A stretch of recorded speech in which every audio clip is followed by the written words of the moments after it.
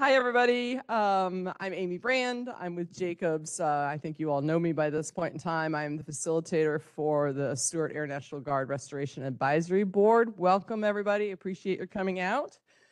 We'll go ahead and get started. A couple housekeeping things, just reminders. Please don't walk in the center of the area. I don't want anybody tripping, okay? For RAB members, when you go to speak, remember that you tap on your microphone and it should turn green. And then you do need to have it fairly close to you, right? Is that right? Yeah, so you need to pull it fairly close to you to speak. Also, when we have somebody online who is going to ask a question, there'll just be a slight pause while our sound folks make a switch to make it so that we can all hear them. So just bear with us during that period of time. We do have Spanish interpretation, live interpretation here if anybody wants to make use of those services.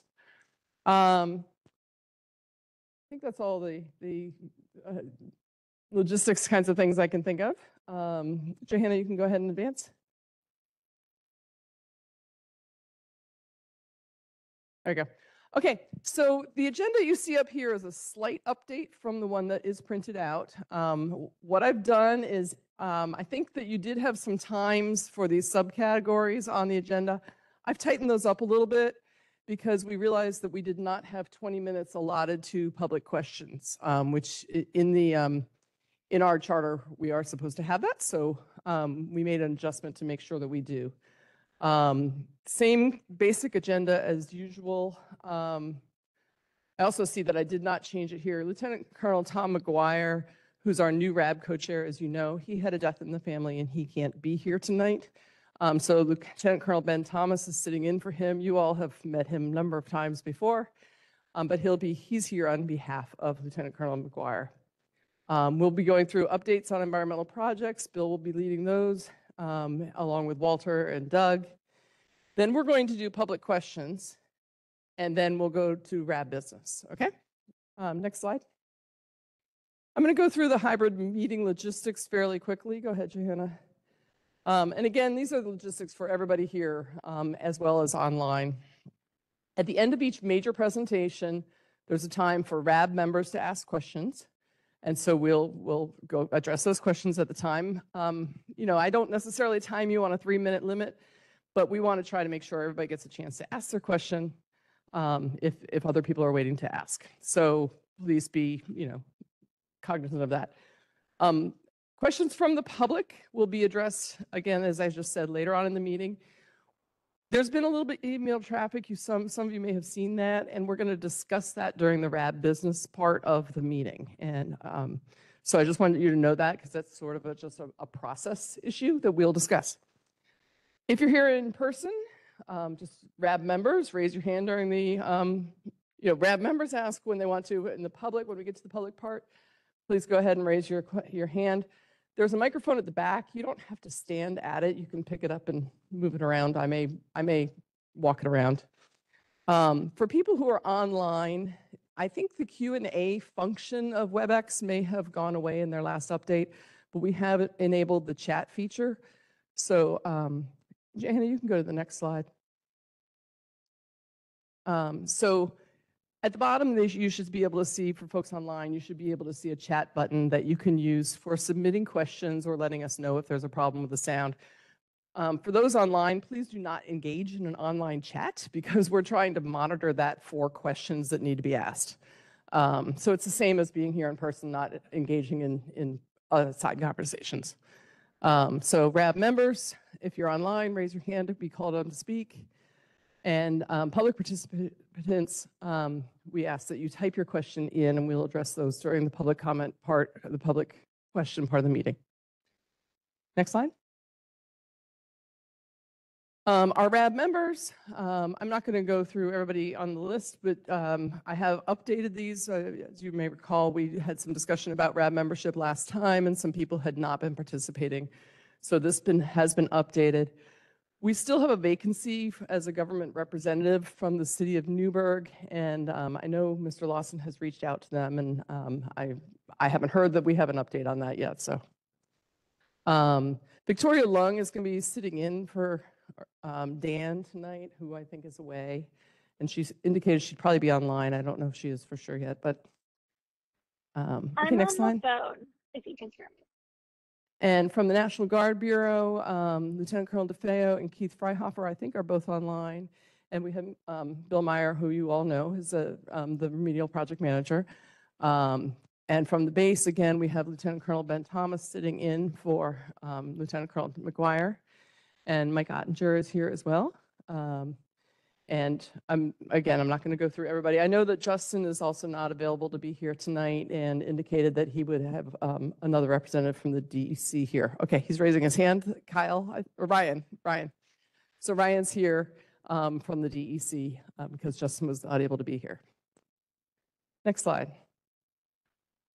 I'm going a little quickly because I see a lot of familiar faces and you've all seen these slides before, and hopefully they're not entirely new to the folks online either.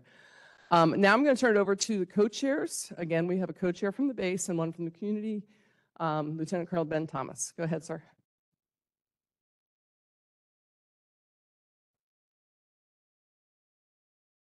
All right. Lieutenant Colonel Ben Thomas. I'm the base civil engineer at Stewart National Guard Base. I report directly to Lieutenant Colonel Tommy McGuire, who sends his regrets, but understandably couldn't be with us tonight. I participated in this at least as a wallflower several times, and as acting co-chair. So I feel like we have a rapport. As Amy mentioned briefly, we did have a member of the public express a desire to move up public comments. Mr. Lawson and Colonel McGuire discussed it and decided to leave the agenda in the format that it is here, and to bring that up in RAB business for the board to discuss and to come to a conclusion on, rather than changing the format before the meeting or without the consent of the rest of the board. So that's the reason for the agenda as it is now. Looking forward to an open discourse and a great update from Bill Meyer on our critical process. Analysis, critical process analysis. Yeah. I got to preview the slides, so there's some good stuff there, and I'm looking forward to that discussion. Ed, over to you. Thank you.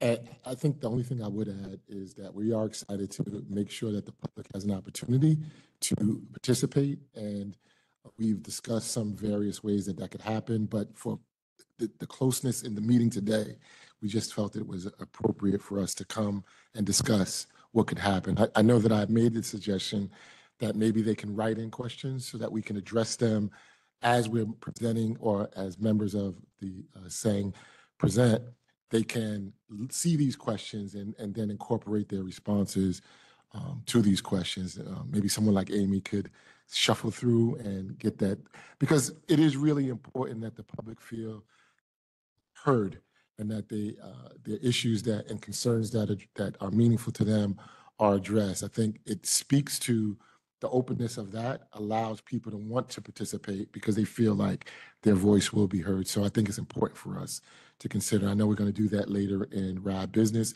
So I would encourage anybody that has any questions from the public to share them. I don't know the process, you just described it, Amy, but I really appreciate the opportunity for us to have this open dialogue. And like anything, it takes time to work through kinks. I appreciate the ability for us to be able to communicate in between meetings. We still need to work a little bit harder at getting the agenda out, but excited to hear about the updates and look forward to the continued conversation. Someone mentioned from the public too about the upcoming October 25th poster meeting. I want to make sure that we reserve some time in RAB business to discuss how we might perfect that. And maybe it's, again, in between meetings to talk about what we could do differently to make sure that works out well. So thank you. Thank you for your comments, Mr. Lawson. The poster board session is on the agenda during the RAB business section. How in depth we get to discuss that will depend on where we are on time at that point in the meeting. And yeah, of course, we can continue those conversations between meetings. But we do have that to address, at least initially, at tonight's meeting. Okay, with that, then we will move on. Vance, Johanna, you were going backwards. No, that's forward. We're moving on to Bill Meyer, who will provide us with updates on the environmental projects. All right. Good evening, everyone. Bill Meyer, Restoration Program Manager for Stewart. Tonight, I'm going to give you a quick update on the New York State DOT 17K project, Stewart critical process analysis, where we're at with that, and then also the Air Force PFAS fingerprint and background studies. So first, we're going to start out with the CPA. So if you can move to the next slide.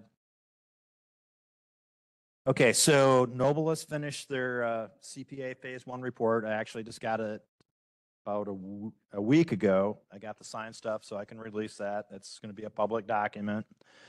It basically provides all the details of what they identified, for the potential interim actions and other data gaps and all this other stuff. So we got the overview back in April, right?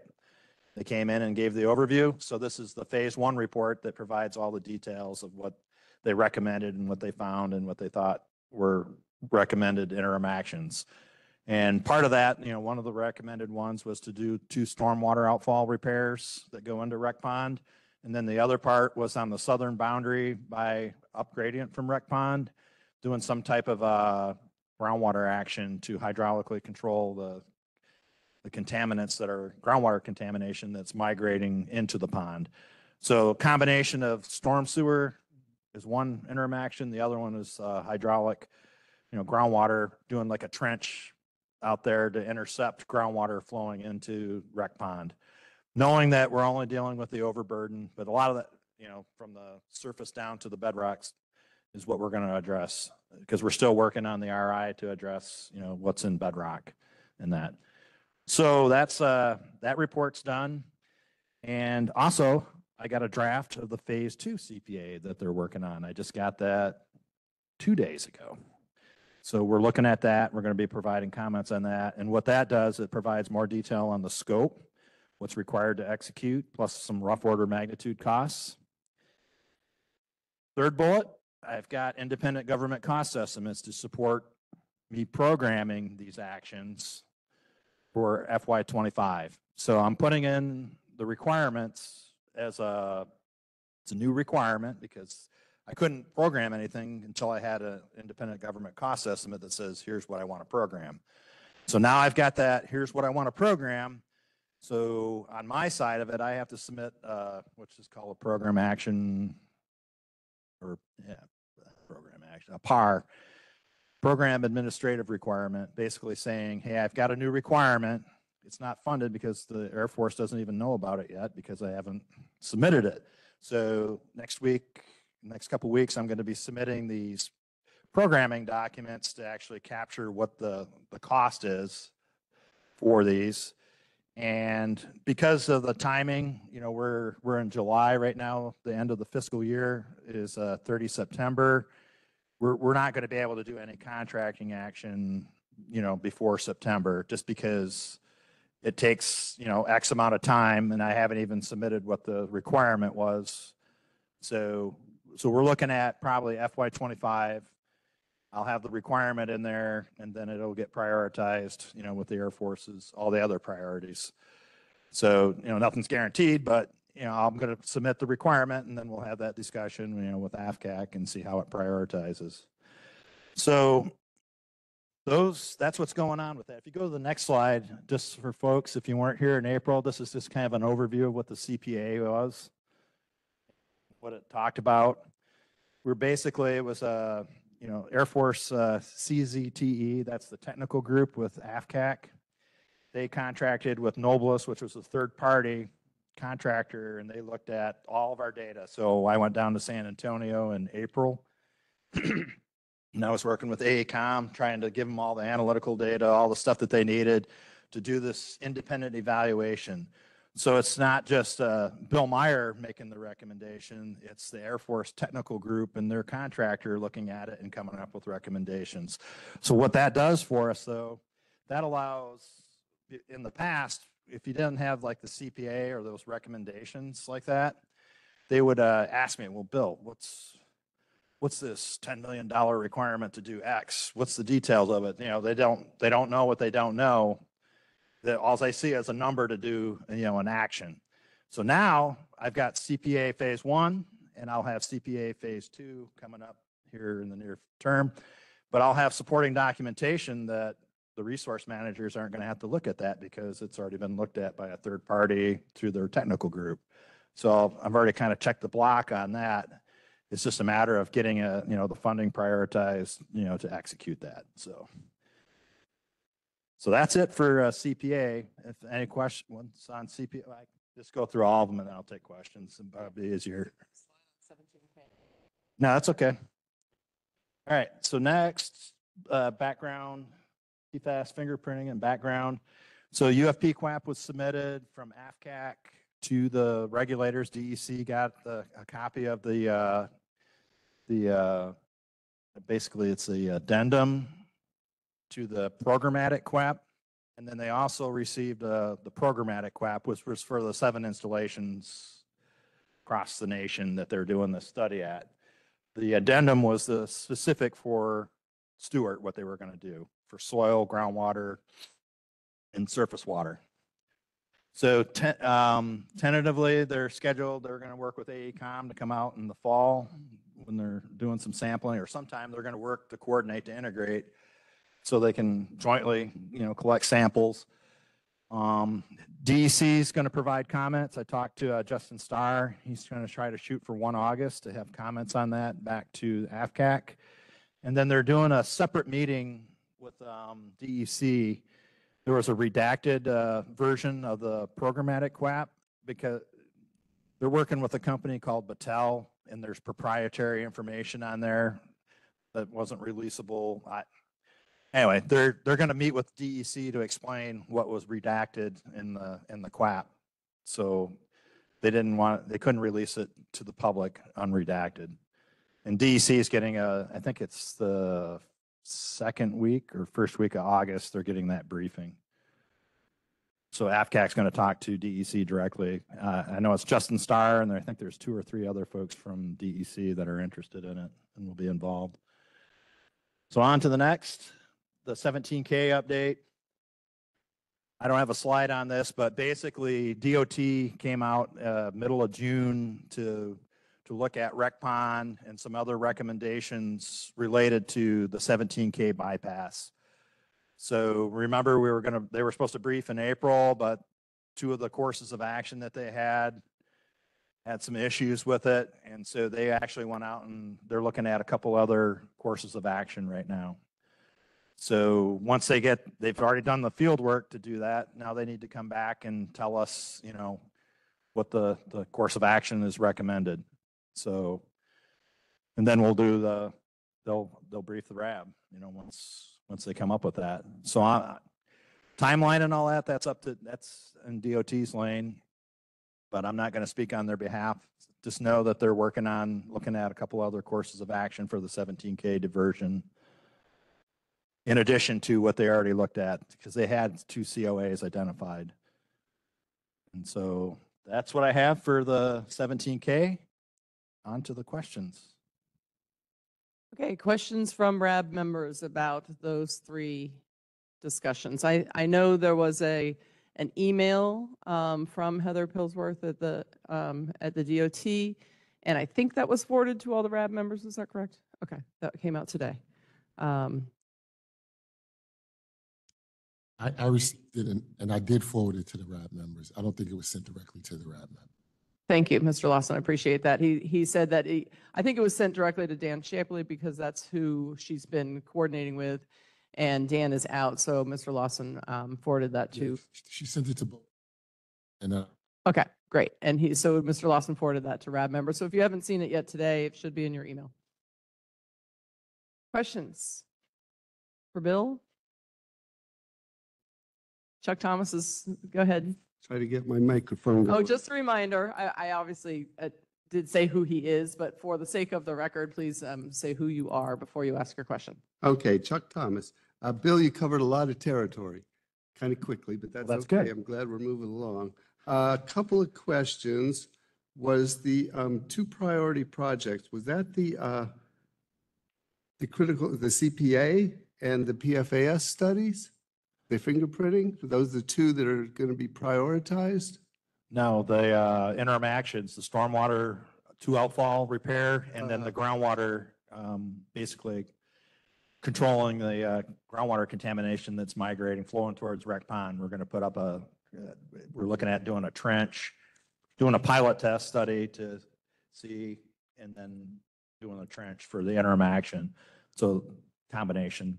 Okay, so those need to be, they have been prioritized, or you're submitting? Not them yet. for I haven't submitted it priority? yet. I just got the, I just Okay. got the Well, data that I need to that submit was the question, requirement. I think where they're going to be submitted. So when's that submission? When, do we know when it's going in or when you might hear something? Yeah, I got to submit it, and then right now they're programming for FY25. So this will be put into Right. the pile of projects that goes for FY25. Some are already been identified because we do, it's called PRD, Program Requirement Development. We already started for FY25. We started that back in December. So this is going to be a new requirement that'll be added to that. And then the documentation that I'm submitting, they're going to look at it and they'll include it in that prioritization when they develop it. Thank you. Yep. Bill, I'll just add to that. So the scope of these projects put them well over the MILCON level. So, sorry, MILCON is a colloquial term DOD guys use for So these are large projects, right? They're going to be at the MILCON level, military construction level, which is usually line item by line item approved by Congress and is a 5-year development cycle. And I'm not talking about 5 years to construct. I'm talking about 5 years from idea to requirement to programming to design and then submitting for construction. So this timeline that Bill is talking about is extremely accelerated from a federal government perspective. I know that's rather unsatisfying from a general public standpoint, but as speaking as a guy who's spent my entire career working construction in the military, it's extremely accelerated. John Clark here. So if I may, correct me if I'm wrong, I think Bill just went through a long description about the contracting process with requirements and getting it in front of the fiscal year 25. I think you were talking about these two priority projects. So if that makes it more clear, all of that, I recognize while you were going that there's a lot of federal contracting language in that explanation, but it's those two things. He was trying to lay out his actions for those two things. What I need to do. Yeah. To get it programmed, basically. So if I don't do anything, it doesn't get programmed because I'm the RPM. Do I turn this on again? Oh, it's on. Thank you. Hey, Mike Shade. So just to clarify, you mentioned the phase 1 CPA report. It's awaiting signature, and the contractor has started phase 2 in terms of figuring out more detail on the scope. Yep. So will we have an opportunity to review and provide input, comment on either of those, or at a minimum to actually see them? You can see them. I'm going to release the CPA phase 1 report that basically outlines, Okay. what Nobles put together and the technical AFCAC technical group signed off on. And do you have a sense of when? I might have missed that. You went pretty As quick. soon as I can get it out to Amy and she can send it out to Okay. you all. I mean, I just literally got it like a week ago, so we'll see. get it out. Great, thank you. So given the, what the Colonel was saying about the timeline, these projects take very long, is, you're thinking about these potential IRMs, needing to get approved for funding, et cetera, doing studies on what is the scope, what is your best guess at this point in terms of when some of these could potentially break ground? So having the independent government cost estimate, you need to develop a performance work statement, but I have what I need to get the money programmed. Can't do contracting unless I got the money programmed and approved. So the next step, in the next month or two, AFCAC will have this requirement. They're already developing what the FY25, they call it like a spend plan. What are we going to do on FY25? How many RIs are we going to do? How many interim actions? How many, they got all these different things, and PFAS isn't the only thing in there. There's other restoration stuff, traditional outside of, emerging contaminants. So all that gets looked at, and then they put it in a program and a spend plan, and then they prioritize that. So I'll know once that gets integrated. They don't even know what the dollar amount is because I haven't told them yet. So that's what I'm going to do next week, is put those documentation, put the program administrative requirement in that identifies here's the cost for these two actions. The CPA is going to be a supporting document for that, so everyone's going to know, oh yeah, this was a CPA project, and then the core IGEs are going to be part of that, and then that'll support and justify, what the dollar amount is. John, John Clark. Yeah. So You're the like interpreter? you You're could the Taj Mahal? so he talked about getting into fiscal year 25 funds. Does that mean that they could break ground in 25, or that means they start designing? They can start, If it's chosen, big caveat. they got to award a contract before they can do anything. Right. So it's going to take part of the year of 25, depending on when the money, and Congress plays a role in this, when they approve the National Defense Authorization Act for FY 25. That hasn't been approved yet. So when the. Right, that's we all. understand that, but Yeah. just if it gets chosen, if you get your requirements in and all of your wickets, if it gets chosen, what's the earliest, what? They'll start working on it. Yeah. So if the contract was awarded like in, let's say, if they awarded it in June, the contractor, just like AECOM, they had to put together their program management plan. They got a schedule. Then they got the work plan that comes up on how they're going to do it, all these things. So we got to go through all this process. Is that a year? Yeah, it probably. 3 years? Oh, yeah. Probably a year or less. Just So because 26, maybe. Break depends on how quick they go about it. I can't tell. 20, yeah, okay. I mean, look at AECOM. Let's look at, they put together a program, UFP QAP, and it took some time, and they had to program manage. Could it happen quicker than that? It can always happen quicker than that. It depends on what they propose and what the government accepts as, that's part of the contract. They got to propose, they put together a schedule and a budget. So are you saying it can happen in 2 months? No, it's not going to happen in 2 months. We got to do the administrative planning documents, just like we did for the RI.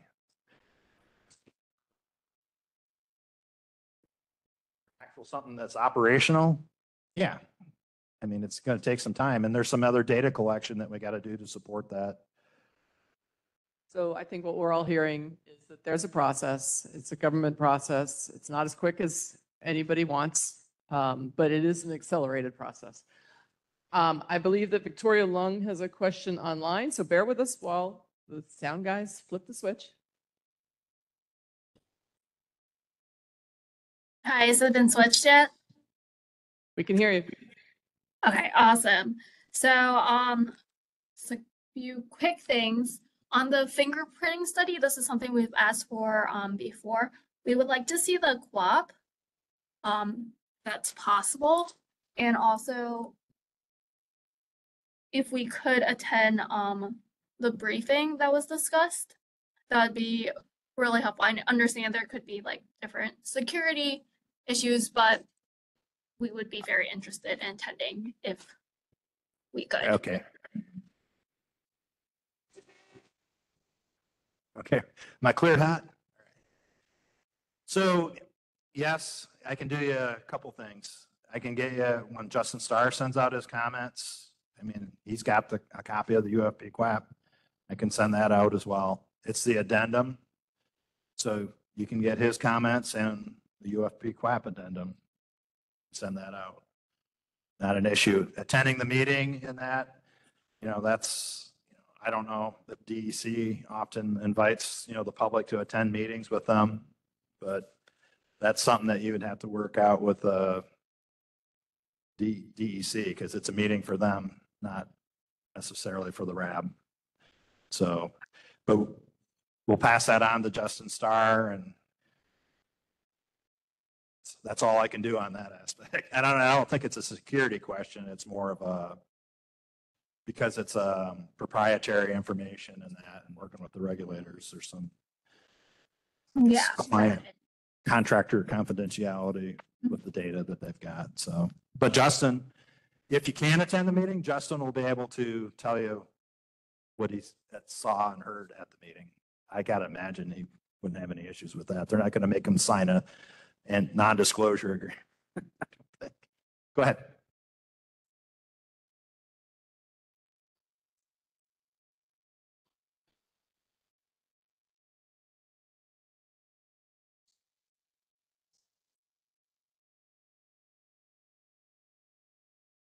Hello? Yes, my name is Ryan Richard. I'm with the New York State DEC here, attending on behalf of Justin Starr. So I just want to know who asked the question, if you don't mind. I can bring the question back to Justin online. That's Victoria Lung, Leung. All right, thank you. Yeah. I'm going to take Jennifer's question and then we're going to move on to the next presentation. Jennifer Rollinson. Okay, so you already introduced me. So back to the CPA, there Mike had asked, what role and engagement we, the RAB, can have in that. And also if there is, what's the 30-day comment period? What's the timeline for all of that? Yeah, that's something different. So there's two things here. CPA 1's already done. The CPA 2 they're working on, but that's just more details of the how to execute and some rough order magnitude costs. And the Corps will use those to kind of up plus or minus up their, independent government cost estimate because, well, anyway, so there's a 30-day public comment period. So when we do, so once I get this programmed, another thing that I have to do, it's called a non-time critical removal action. Engineering evaluation cost analysis. We call it NTICRA-ECA. I'm trying not to speak in jargon, but basically that outlines, here's the two different things that we're looking at, and they look at costs related to it. So there's a cost analysis, and then they look at other alternatives. Is there something else that you could do in lieu of maybe a trench or maybe in lieu of stormwater repair? And most likely there's not going to be too many other alternatives. I mean, other than there's maybe three different ways to repair a stormwater line, what's the best, but they'll look at all those things. And then what it does is it comes up with a recommended, and that's a circular process. So it's just the way we document it. They do this NTICRA-ECA, goes out for a 30-day public comment period. And then people comment on it. And then we take those comments and then we do an action memorandum that documents the decision.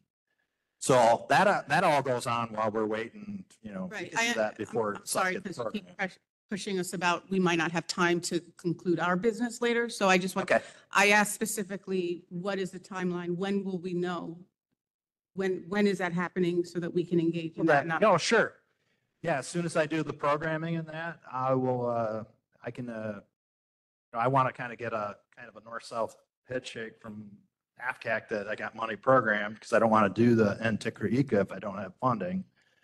So as soon as they tell me that I got funding, which I said it might be a month or two, because they're working on prioritizing all this, I'll be able to basically, what's my train of thought here? So NTICRA, I can start that with a contractor we work with, this fall. So they can start developing that NTICRA-ECA this fall, but I want to make sure that I got the funding approved because I don't want to do something that I don't have money for. Okay, I appreciate all the process, but my question is more about how will we be notified for that 30-day comment period so that we can be engaged in whatever needs to be done? Oh, yeah, we do a public That's the note. question. Oh, yeah, okay.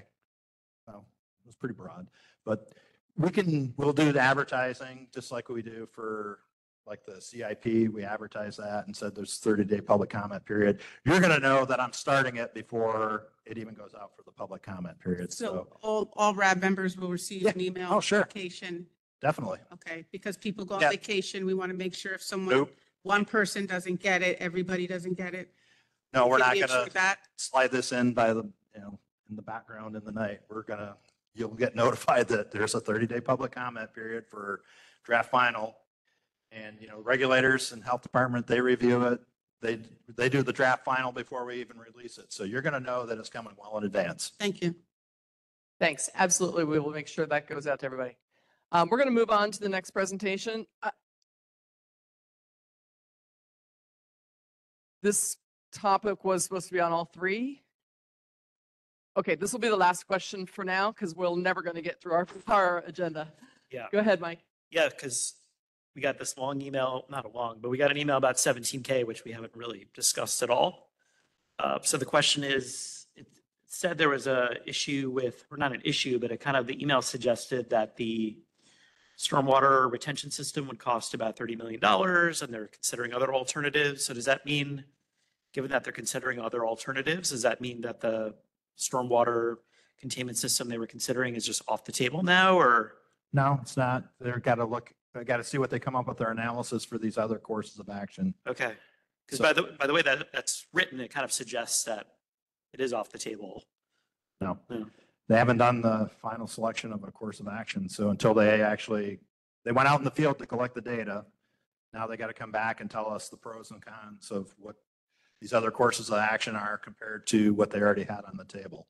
So they already had selected two, and then they came up with some issues with it, like 100-year floodplain and some other things.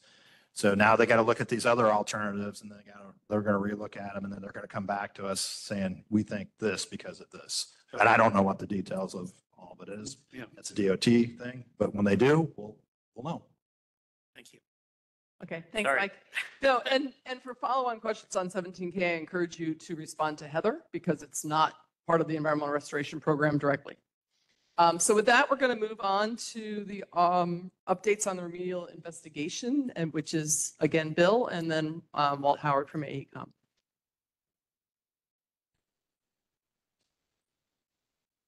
I get to talk. All right, next slide, please. So I always like to start out with this conceptual site model. And one thing I want to note for y'all on this, so when you look at this on the slides and then also in the room, we've got these question marks. So the second mobilization that we're doing, we're trying to come up with answers for where these question marks are.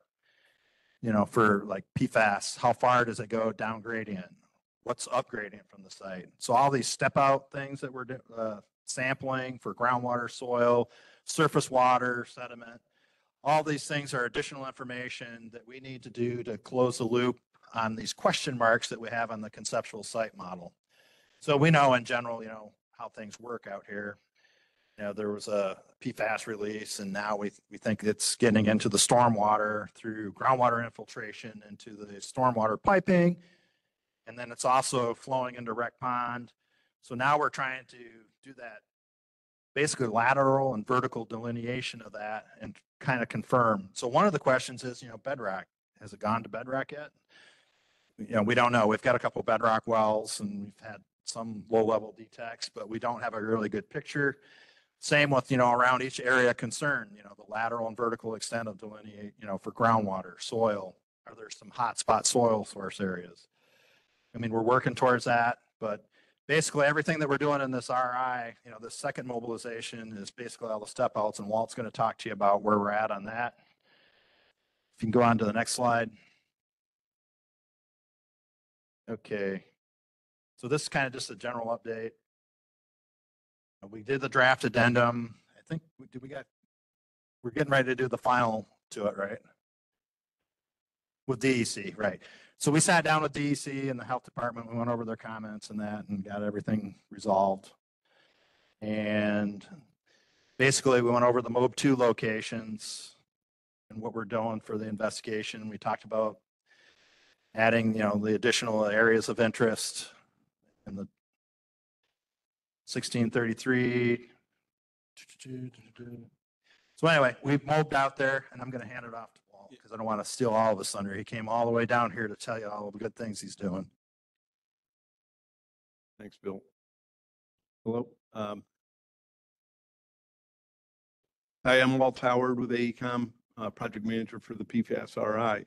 So yeah, as Bill spoke, this is a kind of, background. It's a similar slide from April, just, our UFP CLAP addendum for mobilization 2 that went into DEC in late April. And we went, actually it was the last RAB meeting. We met with DEC, went through it all. They had comments. We've addressed them. We're still waiting to finalize, actually technically finalize it, the QAP addendum, with some revisions that'll get incorporated once we finalize some of our right of entries that we're working on. But we began mobilization to the field work. DEC gave us approval to start. We started in mid-May. So now next few slides has figures, and I'll just kind of give you an overview of what our scope of the mobilization 2 is and where we're at with it. So we can go to the next slide. So this first figure is, all the dots on this represent all of the sampling points that we have in mobilization 2. There's 139 soil borings. We have a table down at the lower right-hand corner that has all of the locations and what we have completed. We have 139 soil borings. We have 58 temporary monitoring wells.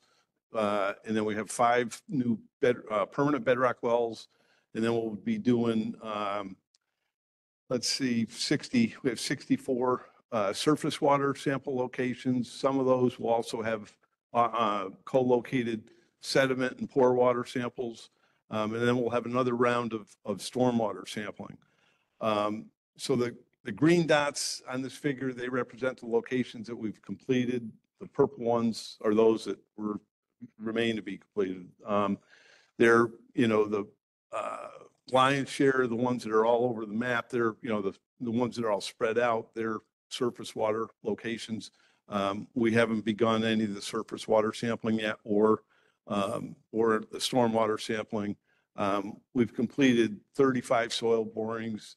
We've installed 17 of the temporary monitoring wells. And so that's it. I guess we can go to the next slide. This next figure, this is a map of our soil boring, just our soil borings for mobilization 2. Again, the green dots are locations that have been completed, and the purple dots are yet to be completed. Since this map was put together, we have an additional 10 to 15 soil borings that we've completed that don't show up on this map. So there's a few more completed than what it shows here. For the most part, all of these locations are, most of them are offset locations from mobilization 1 samples where we had exceedances. So, most of those on the base area, they're basically just stepping out to define the limits of impact that were detected in mobilization 1 samples. Then in addition to that, we have, you can see a couple clusters, one way off to the west side of the base, and then one at the northeast corner of the base. Those are new potential release areas or areas of concern that we weren't looking at in mobilization 1, but they've been added to our scope. To the west, that's a former satellite firehouse that the base used. Also, we call it Building 142. So we have a bunch of borings over there to evaluate soil quality. Yeah, thanks, Bill. And then up to the northeast, that's a former nozzle testing area. That area had been investigated somewhat back in the site investigation period. Now, because of the lower screening level, EPA screening levels, concentrations that were detected there in 2016, 2017 were not considered exceedances, but with the lower screening levels, they are now. So we're going back there. We're going to do additional soil borings there, and then based on those results, put in additional groundwater sampling points. Okay, I guess, yeah, we can go on from there. Thank you. So this figure represents all of our temporary monitoring wells that are installed for sampling groundwater in the overburden. This shows, so all the red locations on here, those are all of our mobilization 1 locations. We've already installed and sampled all those. I just wanted to show them there, put them on here for reference. The other dots, again, the green ones, those are mobilization 2 locations that are completed, and the purple dots are mobilization 2 locations that are still remain to be completed. So in addition, on this figure, you'll see the blue lines there. So all those blue lines, those represent the groundwater contaminant plume. And that's, this information was presented at the RAB meeting back in January initially. So those lines, they represent the concentration of, basically represent the distribution of PFOS, that's PFOS, contamination in the overburdened groundwater. And those lines, they connect points of equal of concentration in the groundwater.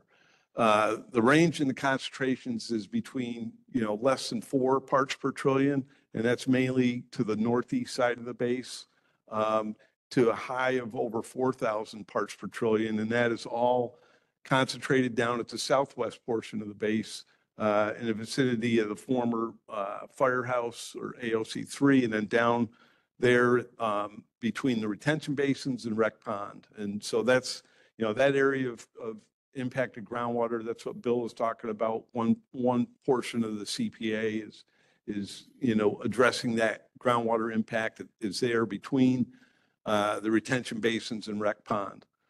Okay, we can go to the next slide. So this is our mobilization 2 surface water sample location map. And you can see that there's, it's a pretty large map. It extends quite a big distance. So all the red triangles on there, those are mobilization 1 surface water sample locations that we are going to resample in mobilization 2.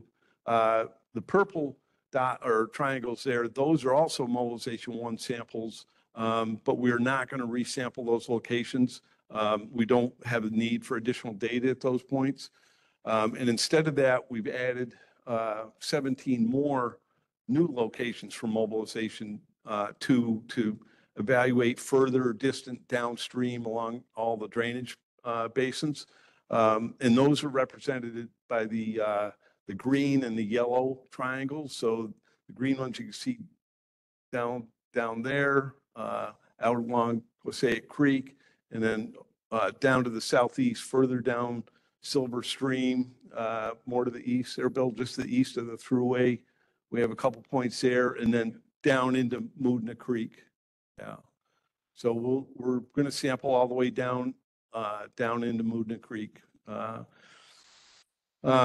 So we're waiting, until, once we get all of our right of entry agreements finalized and executed, we'll begin the surface water sampling. So, okay, we can go on. Next slide, please.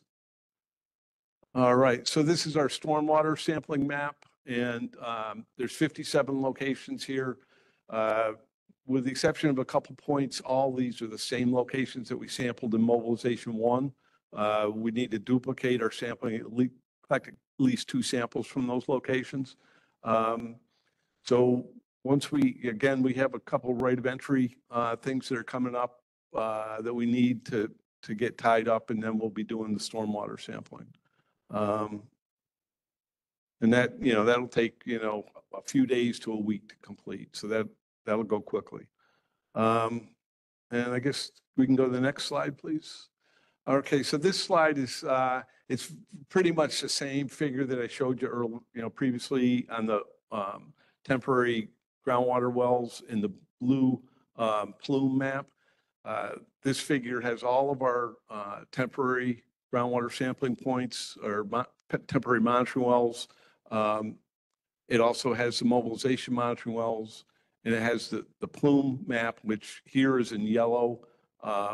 It's the same, but it's the same contour lines that there are in that previous map.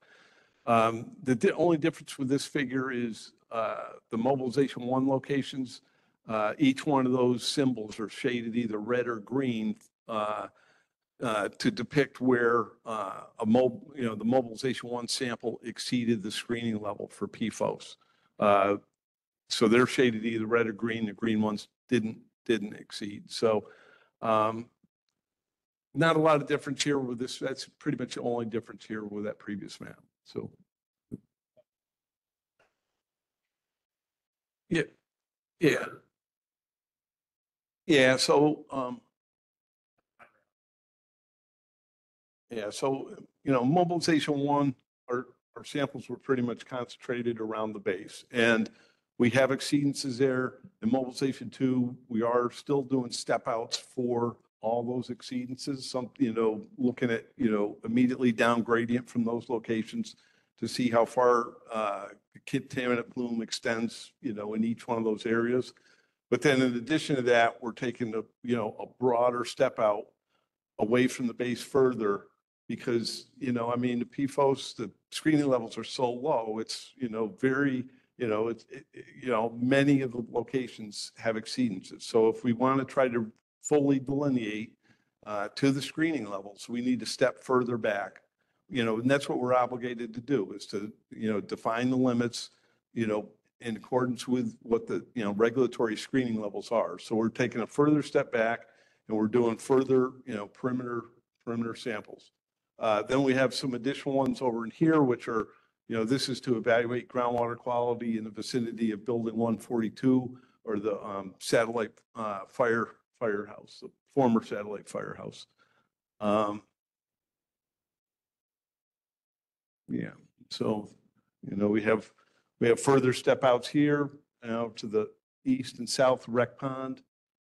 We're also going to be sampling some pre-existing wells further down in the Silver Stream drainage basin associated with EPA investigation of another site at the airport. I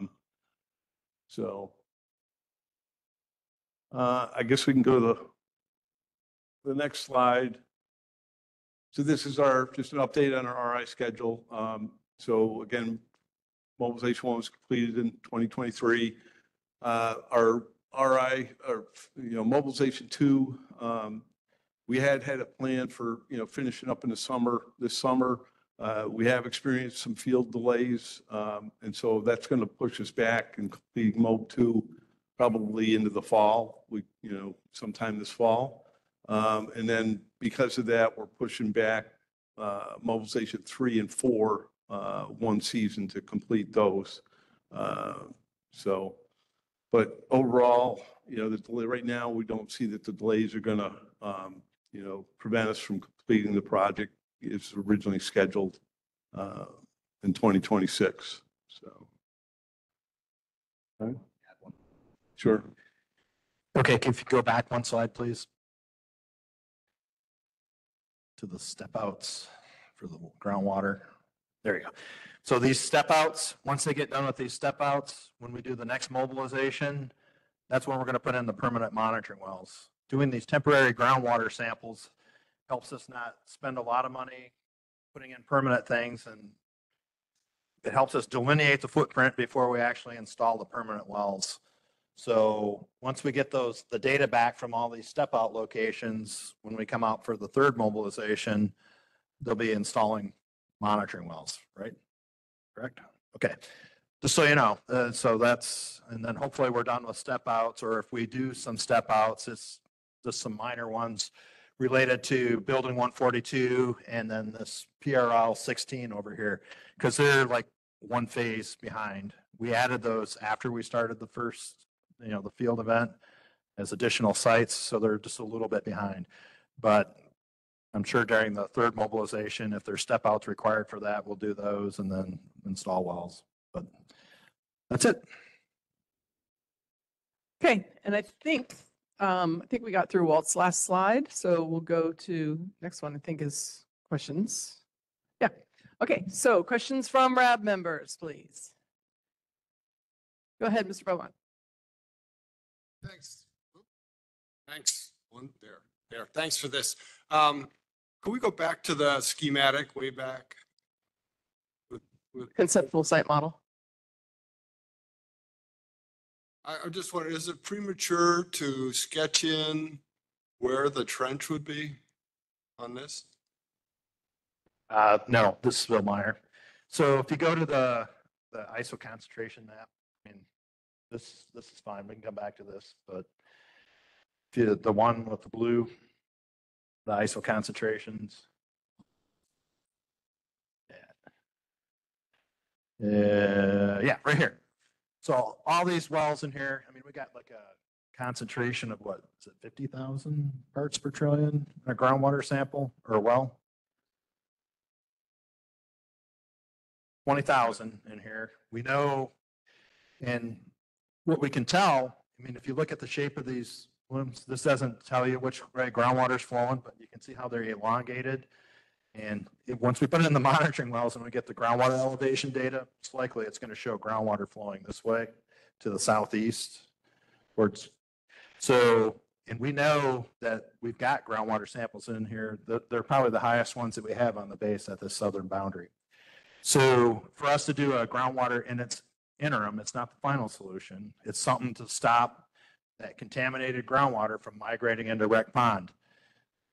So that's one piece. Wreck Pond, discharges and goes off into Silver Spring. So if we can prevent that, remove that mass from going into the pond, and then fix the two outfalls that are discharging into it that, they did, Nobles looked at them and they had some significant levels of groundwater contaminated groundwater infiltrating those stormwater lines. If we can prevent those two things, we're reducing the contaminant loading into Wreck Pond, which will help.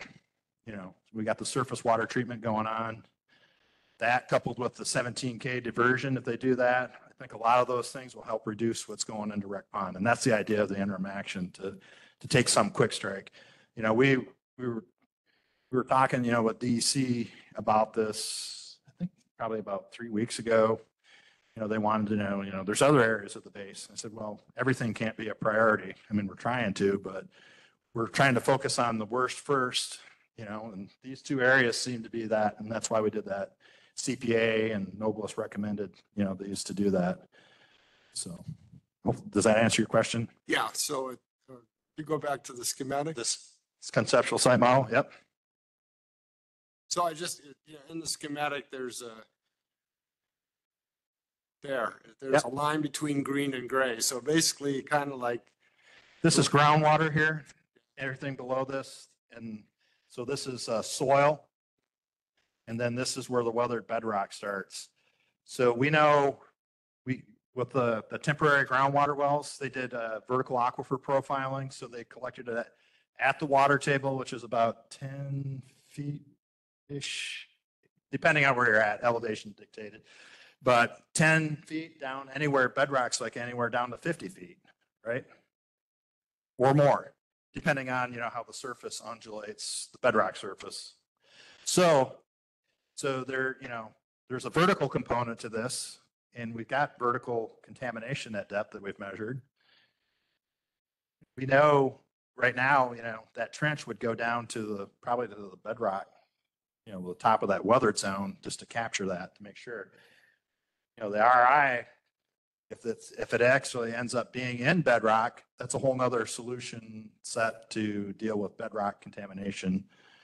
But right now we're just dealing with what we know. I mean, that's all I have is the data to work with what we know. And I think we got enough to do that. And as evident by the phase 2 or phase 1 report, you'll see, Nobles and the technical group, they support those recommendations. The trench, it parallels Wreck Pond. It goes from west to east, in between the lagoons, and then, try to capture as much of those high concentrations that we see. Okay. But they're going to do a pump test to evaluate hydraulic conductivity in the soil, how permeable the soil is and how fast groundwater flows through it. We need all those things. So when they do the actual trench, there's a little design work that goes into it, but that's what we're hoping to do, is to be able to capture that in that the saturated zone, soils down to the bedrock. So imagine that trench, if you're looking at a cross section, if this was the contamination, groundwater's flowing this way, and we want to put the trench that would intersect this, like right in there, to stop it from going into the pond. And that was kind of thinking out of the box a little bit, because some folks would just say, let's use groundwater extraction wells. But I don't think that based upon the permeability of the soils, the variability in that, I think the trench intercepting it is probably the best way to stop that piece of it. Okay. Other questions? John? Go ahead. Oh, I'm sorry. I'll come back.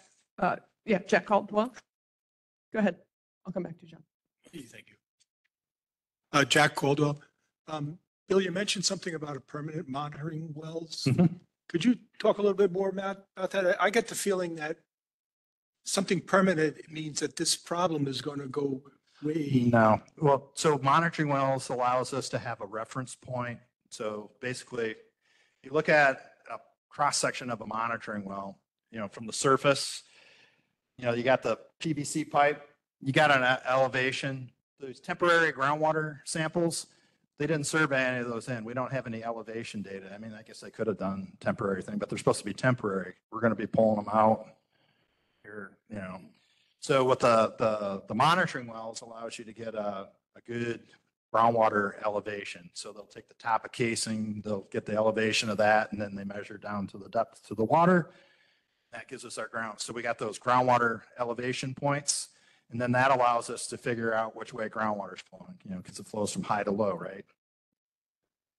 So these permanent wells aren't going to be necessary once the problem's cleaned up. Yeah, no, we'll abandon all that once we're done. Okay. Yeah, these are here to help us. Well, so when we put these remedies, interim actions in place, we're going to use permanent monitoring wells to monitor the effectiveness. Is the groundwater concentrations going down? Are we removing mass? You'll be able to determine that from the influent, just like the surface water. They got influent, they get 400 parts per trillion coming in. So in the trench, we'll see what's coming into that influent and treat it. But hopefully, we're reducing the mass that's actually going into Rec Pond. And then also addressing 2 of the outfalls that are discharging into Rec Pond that are getting groundwater infiltration. I want to clarify one thing that Bill said, and then Lieutenant Colonel Thomas, and then I think we have a question over here. One thing that Bill said, and I just want to clarify because I'm married to a geologist. When he says abandon a well, it doesn't mean walk away and leave a hole in the ground that like some baby's going to fall down. Abandoning a well is a technical term for how they shut down and close a well and they fill it in. So I just want to clarify because I do public involvement, I hate when they use that term. No offense, Bill. Lieutenant Colonel Thomas, and then over to you, John. But I just wanted to clarify, as part of the circular process, the final part, right, the part that we hope to be in sometime soon is monitoring. Right. Right. So like after the solution, the final solution, but I'm not talking about the interim actions, but the final solution is put in place. The U.S. government isn't just going to walk and be like, all right, well, that's done. Take our word for it. No, we're going to monitor. We're going to continue to sample data for decades to ensure that it is contained. And that's the trust part that I get a little concerned about. If you need to monitor for decades, why? Is the threat going to be around decades? Well, we don't know. It's an emerging contaminant. A lot of new technology coming out. Just like any other, we're monitoring a landfill that they capped and put there, and that's going on, 30 some plus years. So the idea is, as part of the circular process, we do the RI, we do the feasibility study that looks at permanent stuff. We do these interim actions. Interim actions can actually become permanent solutions. Not intended to. It's kind of like that quick strike. Let's get at that contaminant mass that we know is there.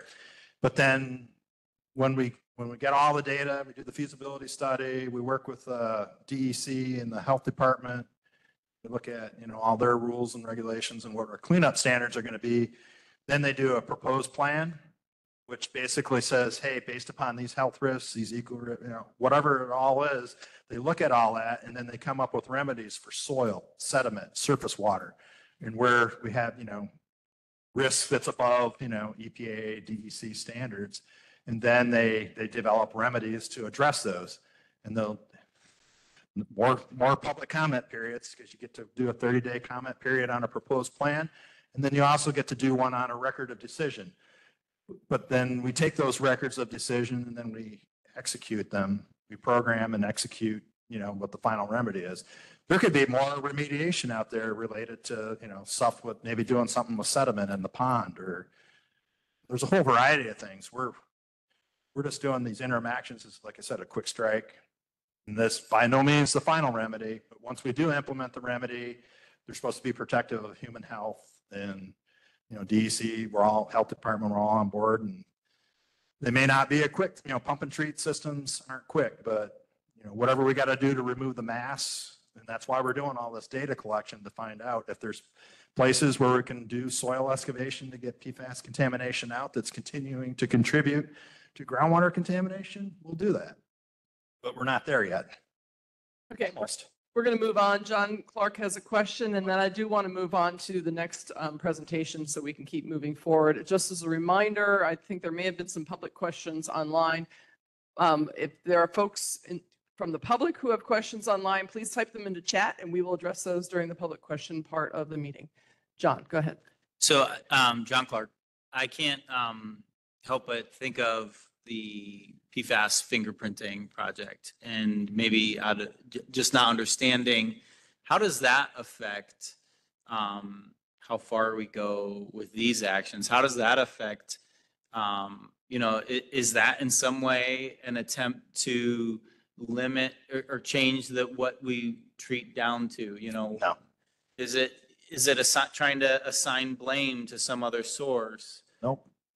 It's trying to find out, well, one, what, if it is a source of, AirGuard versus, there's other sources out there. But the other part of it is the background part. There's the anthropogenic stuff. There's studies out there with rainfall. It's in our rain. It's in our, So what's the background look like, a mile away from the base that has, there was no AFFF used, a mile away. But if it's present there, it's something that just has to be considered in when we're looking at this, especially with all these low levels, the EPA, RSLs, the regional screening levels are really low. So, if we're characterizing to an RSL, let's say, the new EPA MCL is 4 parts per trillion, but in your background, a mile away from where you used AFFF, you got PFAS in the soil at, 100 parts per trillion because of background, whether it's rainfall or whatever. I mean, that's why they're doing the study. They're they're doing it at like 7 different bases across the nation. It's not just. Is that study a part of this process or is it aside as a separate learning exercise? It's a Air Force project to try to find out. They're trying to collect information on, background levels that they're seeing. So it's not part of our. It is. We're part of the data set that they're We're one of looking the at. bases. They're looking at other bases as well, but they chose Stewart. The Air Guard's got one in Iowa. We got here in Stewart. We're selected for it. Then there's 5 other active duty Air Force bases. So it has the potential to change what we do here. Yeah, no. I mean, it basically informs what you're looking at as far as, especially with the background piece. That's what's really important. So Okay. All right, We have thank you. 2 more questions and then we have Mike and we have Jennifer and then I want to move on. So Mike was first and then we'll come to you, Jennifer. Yeah, hey, Mike Shea, just on this note, could you just clarify what the RSL is for groundwater? I see, you guys said that you're going to continue stepping out until you stop seeing exceedances of that. I was just curious about that. And then the second part was, you just clarified, you're aiming to complete phase 2 during the fall. Like, when do you anticipate us seeing a summary of the data from phase 2, mobilization 2?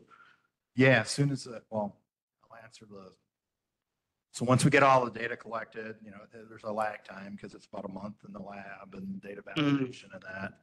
So I'll give you a hypothetical. Let's say if we completed all of our field work by 1 September, the trailing end of that data, it'd be 30 some days before we get it all validated. Then these guys got to crunch it and come up, but they're not just waiting they're always looking at the data that's coming in. They're always, trying to think kind of war game plan what the next steps are. What are we seeing here?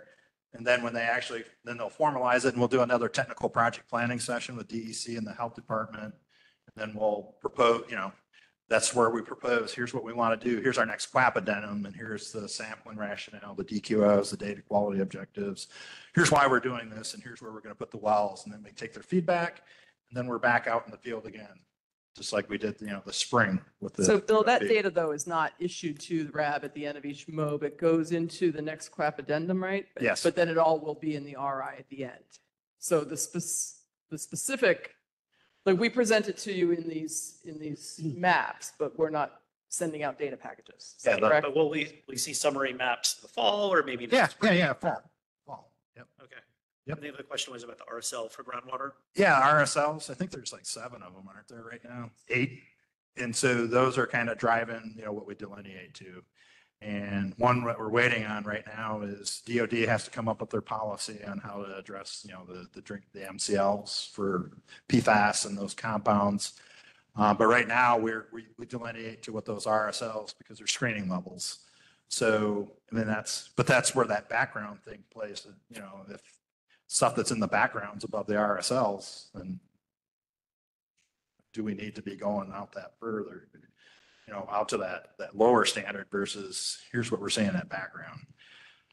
But either way, we're going to characterize the site. So, Jennifer, go ahead. Hi, Jennifer Olson. I just wanted to point out, because how you're speaking kind of concerns me. I understand, for decades, PFAS wasn't even monitored or regulated. And, we went from very high levels of that were acceptable to now lower. And when you stated, a mile out, it's testing at 100 parts per trillion, that's a lot. So I understand from a standpoint from like 2002, that's not a lot, but it is.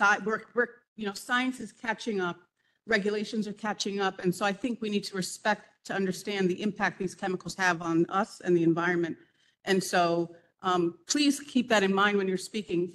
4 parts per trillion, yes, for, folks, it's the lowest it's ever been.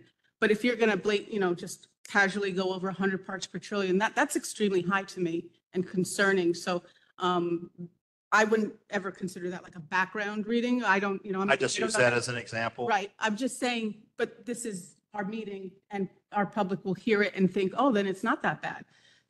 That's a high level. And so I think we need to respect and understand that part, please. I appreciate that comment, Jennifer, and we'll take that into consideration in the future. Thank you. Are there any RAB questions online? Okay, with that, Bill, if you go hand your mic to Doug, or Doug, do you want to use the table mic? Okay, all right, we'll move on to the interim stormwater treatment system presentation. Good evening, everyone. Doug Close with Bristol Environmental Solutions. We're here to update on the Q2 for 2024. Next slide, please. If you look at the right side of the chart, the quarter added another 37 million gallons of water treated. That adds to the total since we set up the plant in July of 2020. We're now at 583 million gallons. This quarter, April, May, and June, we saw a much better effort in capturing drawdown. We reported 56% of the days during that period. We were below the WEIR. Much better improvement from Q1 when we saw a lot of weather, a lot of precipitation. So we were happy with those results.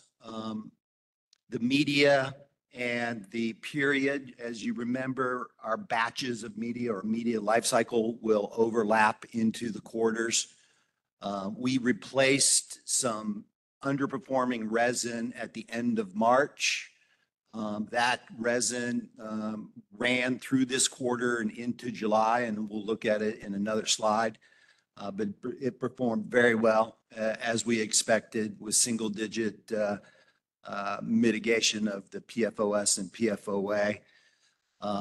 However, as in normal cases, our media life cycle or our batch usually expires or is taken offline due to the seasonal effects coming from the pond, whether it's loading of solids from turbidity in the water or bioorganisms.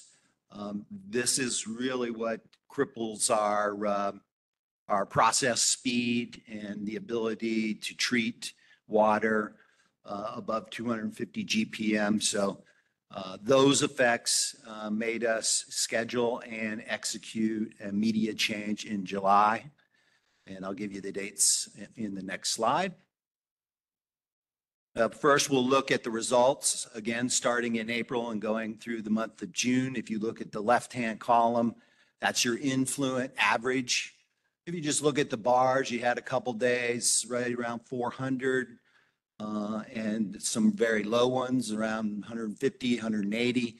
with an overall quarterly average of 308 parts per trillion of POFS and PFOA coming into the pond. And then after our, treatment of GAC resin, you can see, and again, notice the scale, smaller scale, parts per trillion on the left. Our high was 2.5 parts per trillion, primarily PFOS on June 11th. The average for the quarter below a half of part per trillion. So good treatment considering what we know is up above us in the RI findings and what comes into the pond on a daily basis. We're getting the treatment system to perform pretty well. Next slide, please. So the media change was July 9th through 18th. We just finished it. We also completed a complete repurposing, change out, maintenance, a pretty big effort this time around. We changed out all the sands, both coarse and fine. We stripped all the vessels. We take out the filters. We pressure wash everything.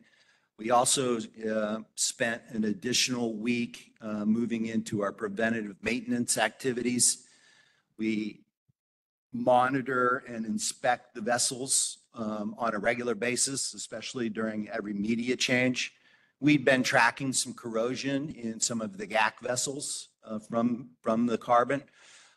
So we replaced out all of train B, and I'll show you on the schematic as part of our long-term maintenance program. And part of that, we took an opportunity to put an additional intermediate sample port in our resin vessels. So when we go and change out all of our vessels, we'll be putting this additional mid-intermediate sample port in our resin. The resin is really the final polish. So we want to, get as much data and understanding on how the resin is performing through the whole height, width, volume of the resin and its vessel. So you'll have an influent coming in. You'll have an intermediate, which is set up right in the center of the tank inside, and then you'll have an effluent after treatment. So more data. It's going to help us, predict the life of the resin. The resin in this case ran about 15 weeks. The carbon ran about 21 weeks. But again, as I stated, it was the solids and the back pressure that happens to the system in all our filtration and then eventually into our media where we can't develop enough throughput to treat water over 200 gallons a minute. Next slide, please. Part of our effort to get better at the pre-filtration, we've been provided an opportunity with a new bag filtration system. It's been out there. We haven't used it, but we've got our hands on some pilot equipment. It showed up late last week. I'm going to be out on the site helping putting it together this month. It's very similar to those folks that have been out on the tour, and you can see a picture of it there in the corner of the screen. It's a bag filter where the flow comes through just like it would in our mechanical ones, but this has an air sparging system. So when it's calibrated and it's running and operating, we'll be able to shoot compressed air into this system while it's taking water and knock those solids loose in sort of a backwash, if you will, from the bag filter. So we won't have to stop the system to change out bag filters. It can increase the flow of water. It'll keep our process speed and our treatment flow at a high rate. If something like this were to work and we could use a more technical approach to the bag filters than just putting them in the vessels that you've seen out on the system and just waiting for them to clog, which is like every day, sometimes 2 or 3 times a day. This can be more like our sand vessels where it could be automated and we could use the bags over and over. It eliminates well, not eliminates, reduces your waste disposal stream. I think that's a big, it's a big issue for this group. It's always been a big issue for us. So we'd be knocking down the amount of bag filters that go into a landfill. And I don't have a lot of other results yet or information from other sites, but we're excited to get that into the system. We're going to be piloting this piece of equipment through the fall, and we'll probably start having, results in August. So in October, I think that'll probably be part of my poster board presentation, is how this thing really works, how it did in those couple months, and we'll be able to give you a good explanation.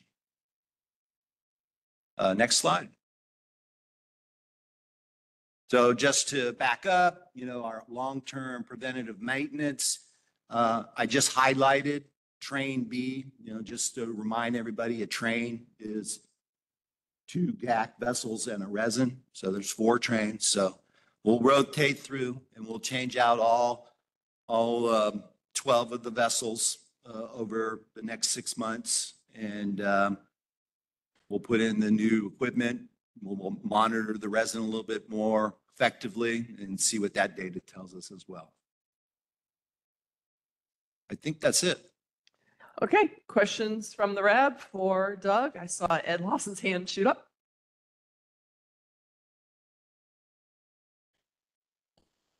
So I just, some members of the public have been concerned about not when the system works well, it seems to work well when it works well, but when it fails. So when it fails, that number of 308, that's what's coming over into. Yes. And so the question is that what and can we do anything? Because it sounds like the system is working well when it works. Well, what can we do? That's my first part of the question. What can we do to prevent the failing? I know it's about rain events, but we're going to continue to get rain events. And I have a follow-up question.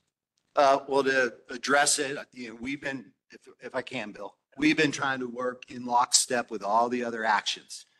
We've all been holding our breath for 17K. If we can reduce some of the flow, if we can divert water that our system can't handle, there's not a system out there that's going to handle 100,000 gallons a minute over a 2-hour period. So you'll have, but there is a way to get better. I mean, you have to expand the pond depth. We need more column of water to have a pump and treat system effectively work, because we're bringing up too much sediment and solids. So that's part of it. You need, more speed, more treatment, bigger sizing. And we talk about it every week, every day. What are we going to do? We have it in place, but we're trying to work with the other actions. It's just a timing thing. Just to follow up too, and as part of the analysis and assessment, are natural-based solutions a part of the calculus? Things that can clean the water using nature-based solutions, is that part of also the calculus? Yes, is a simple question. We looked at and did some piloting early on in 2021 with some natural products. We didn't get the results. The one thing that I didn't make mention of in my presentation, but it is an ongoing effective tool, is our ultrasonic equipment. Our electrical pulse from the ultrasonic equipment is killing the algae in the pond without anything else other than just the electrical pulse. It destroys that algae. That's helped us immensely over the last 1.5 years we've been running it. So much where we don't even think we have the ability to put in a biocontrol chemical called parasitic acid. And we've moved away from that for about 1 year now. So we could monitor to see if it had any effect on our resin. And we like the way the system operates without it. So we're still shelving that. We don't want to put chemicals into the system and maybe have to backwash it back into the pond. So that's the one thing that we've had success on is the ultrasonic equipment. Thank you. Thanks, Mr. Lawson. Bill, you wanted to add something, and then Jennifer. Yeah, so, he mentioned, 17K bypass, reducing the volume, but these interim actions, taking care of the stormwater, the 2 stormwater lines, and then preventing the groundwater contamination from migrating into Red Pond is also going to help reduce the contaminant loading that's in the pond. So we hope to maybe see some decrease. So their influence, maybe not 400 parts per trillion, maybe it's down to, 200, 100, because we're reducing that load to Rec Pond.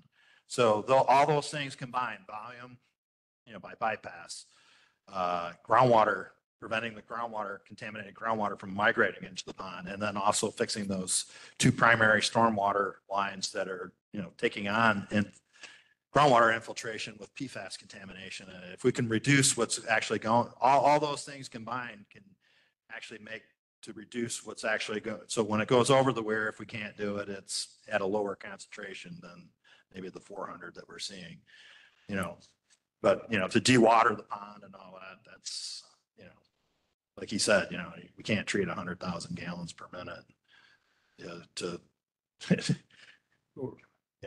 so it's just not there. But. Thanks, Bill. Jennifer, your question? So I understand you were stating that you treat 200 gallons per minute currently. Is that correct? No, we have 500 gallons. 500 gallons per minute. Design. It's a lot of, we've been looking at all of this over and over again, and I think pictures really show a lot, the reality. And, I took this picture when we were on our tour. This was after a rainstorm that was less than an inch. I think it was 0.8 inches of rainfall. And what we don't really see unless you're there is that the area that's filtered is this very small little basin here.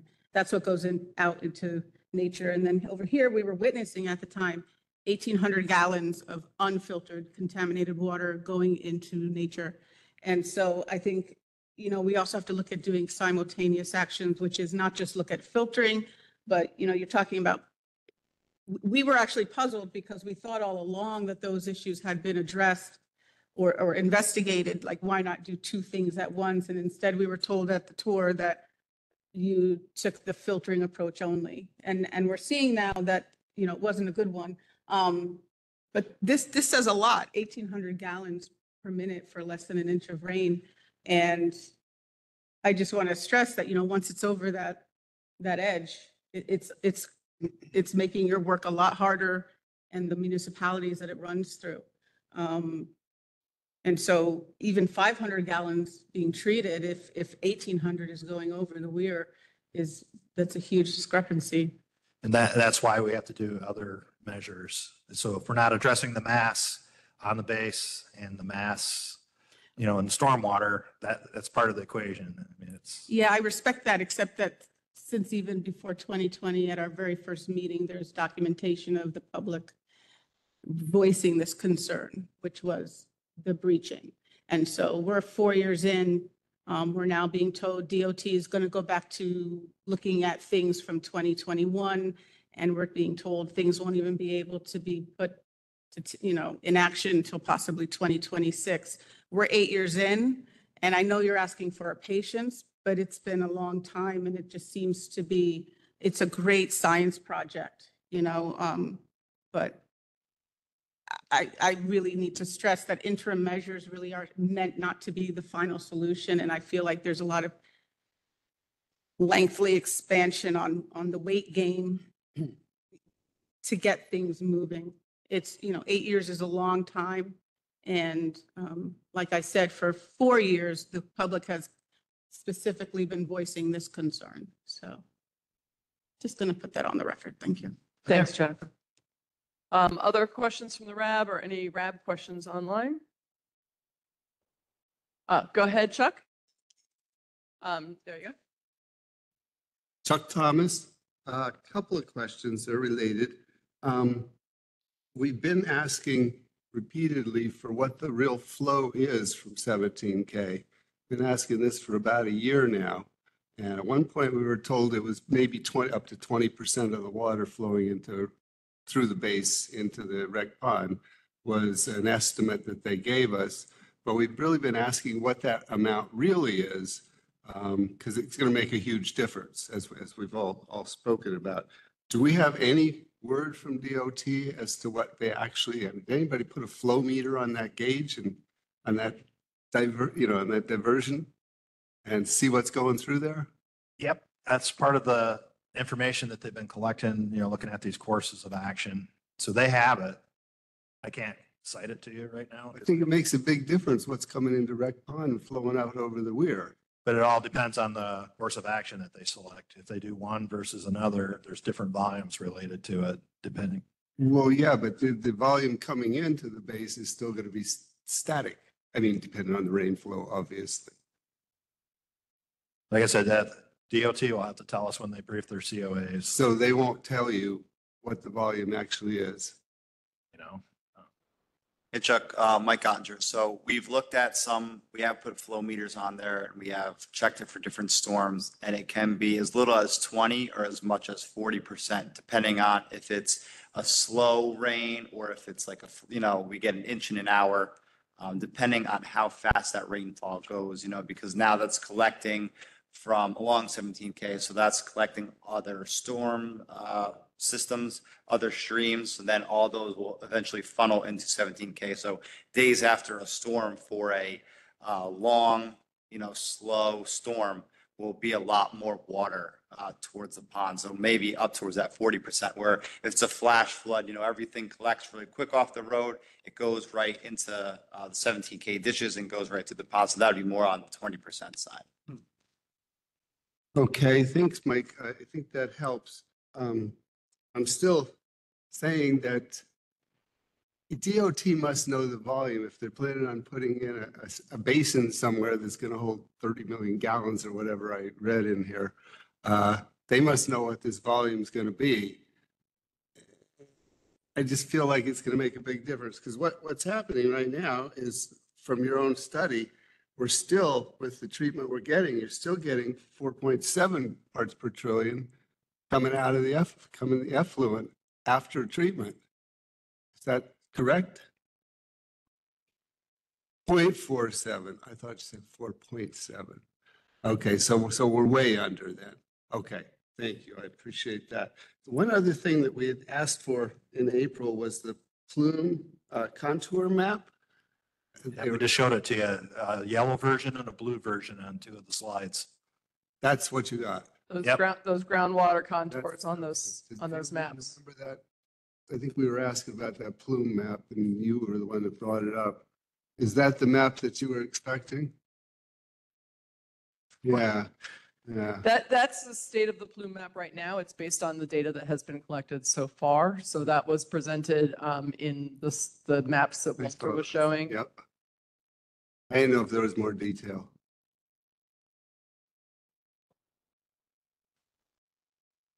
Yes, Walter. Yeah, I mean, we'll continue to improve on it as we generate more data to put into it. Yes. Okay, thank you. Okay, any other, yes, Jen. Touch it and then it's not here. Would it be possible to get this map blown up as like a full page, just like in a PDF? Probably, but I mean okay, including in like it on one page of its own, twice as big as this. I have really, really bad eyes. I look very young, very bad eyes. Is there like a one page, like a version where it's on one page? And then I can make it really, really big for my really, really bad little eyes and print it. Okay. I totally get that, because it would be helpful for, I have a small computer screen too. So it would just be helpful if this could be like one page landscape orientation. I think would do a lot potentially for some among us. I think I want to echo Ed's question a little bit and kind of expand upon that. There are ways that volumes of water entering a treatment system can be slowed down or held temporarily. And so just thinking about how flashy storms have been, how flashy storms are, seeing the devastation that some of these storms have had, like quite literally on even bigger infrastructure on the base than this specific project. I just want to express like Clearwater's sharing in the community's plea to just like timely innovation. Like we know what climate change is doing and we've been seeing it. We've seen it this year. And we've seen the pressures that it has put on the system. And so I just make a plea for action and not like being like, oh yeah, this went wrong and here's the data, but thinking about how we can actually be preventing these things. I understand that things take a lot of time and bureaucracy and building large things with the military, but like we sent a person to the moon. We'll probably do it again. Like I think we can figure out how to slow down and reduce the amount of water that's going over this weir. Thanks, Jen. Other questions? Okay, so we'll move on to any RAB questions online. Okay, so we'll move on to the public question portion of the meeting. Does anyone in the public here in the room have any questions that you've been patiently holding? Do you remember what your question was from an hour ago? Okay, and Johanna, do you have questions online? I'm going to give you a microphone to read them out.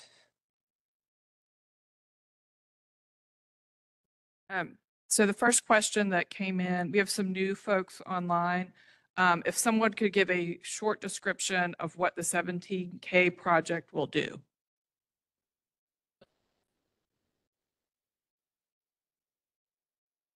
17K conversion to Spillmeyer Restoration Program Manager, Stewart. 17K.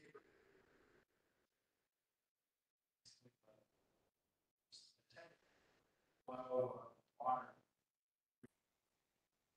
It's that.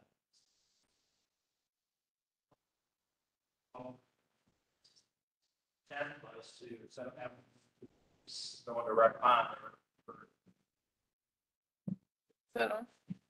Now it's on. I was using my command voice.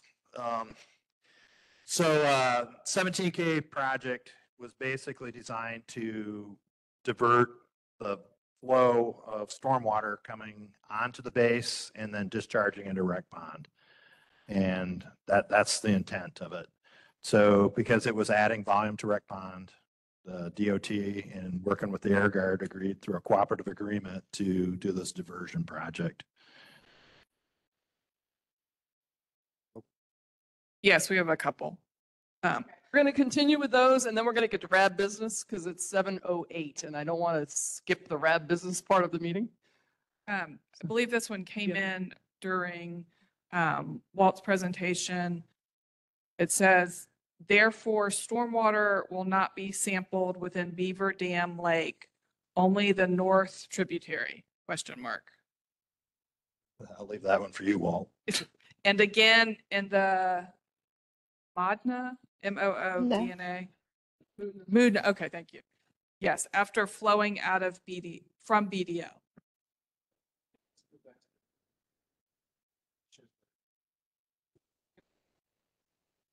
Johanna, could you actually navigate to that? Could you repeat the question again? Yeah, this one. Okay, so the question was, therefore, stormwater will not be sampled within Beaver Dam Lake, only on the north tributary. Beaver Dam Lake. It's not stormwater. This is not for, this is Walt Howard. This is, it's not a stormwater sample. We're talking about surface water sampling. At Beaver Dam Lake, we're resampling the 2 locations that we did sample in mobilization 1. Those are the red triangles. No, hold on, Bill. One at the northern end of the lake and one at the southern end of the lake. Those are the same 2 locations we sampled in mobilization 1. We haven't done the sampling yet, is what I was getting to. And then we're doing additional sampling downstream from Beaver Dam Lake. I think in line with that also, can you explain dry event, wet event, and how will it match previous stormwater sampling events? base. Yeah, the stormwater sampling is all on the base. It hasn't been conducted yet, but we're sampling pretty much all the same locations that we did in mobilization one. There's a couple locations that we're adding because there's a few locations that we originally intended to sample that are inaccessible. So we're swapping those out. But all of them are locations are either on the base or just off the base on airport property. Doing wet and dry sampling events. Yes, we've already conducted the dry and we're waiting to do the wet. Okay, so then we have someone online, Shannon Roback wants to ask a question. So Shannon. It needs to be typed in. Oh, okay. The public doesn't, for the sake of time. Okay. Shannon, if you could type in your question, I'm going in order of the ones that we received. I'll go to the next one and then we'll come back to yours once you type it in. So if there's any way I could not type, that would be awesome.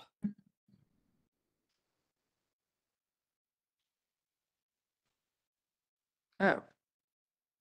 So I don't see that. Is that okay? Oh. She has a broken finger, so she can't type it in. Okay, all right, this will be an exception. No, I trust you, and that's fine. It's just for the sake of time, which is why we set up this process, but I understand she's got a broken finger. So yes, we'll go ahead and call on her. Thanks. Yeah. And I want the RAB business to get to it. So just very quickly, one thing I know that the RAB had asked some technical questions about the fingerprinting study, and they were told that those would be answered today, but I don't think probably there's anyone there who could answer them. So I'm just following up on that. Like, for example, how will you determine the difference between PFAS that are there due to atmospheric condition or atmospheric deposition versus on-base sources? And in the fingerprinting study, how will the software determine potential sources when multiple fingerprints from multiple sources may be present in one sample? For example, if a sample contains PFOA from two different sources with varying concentrations, how would the software differentiate those?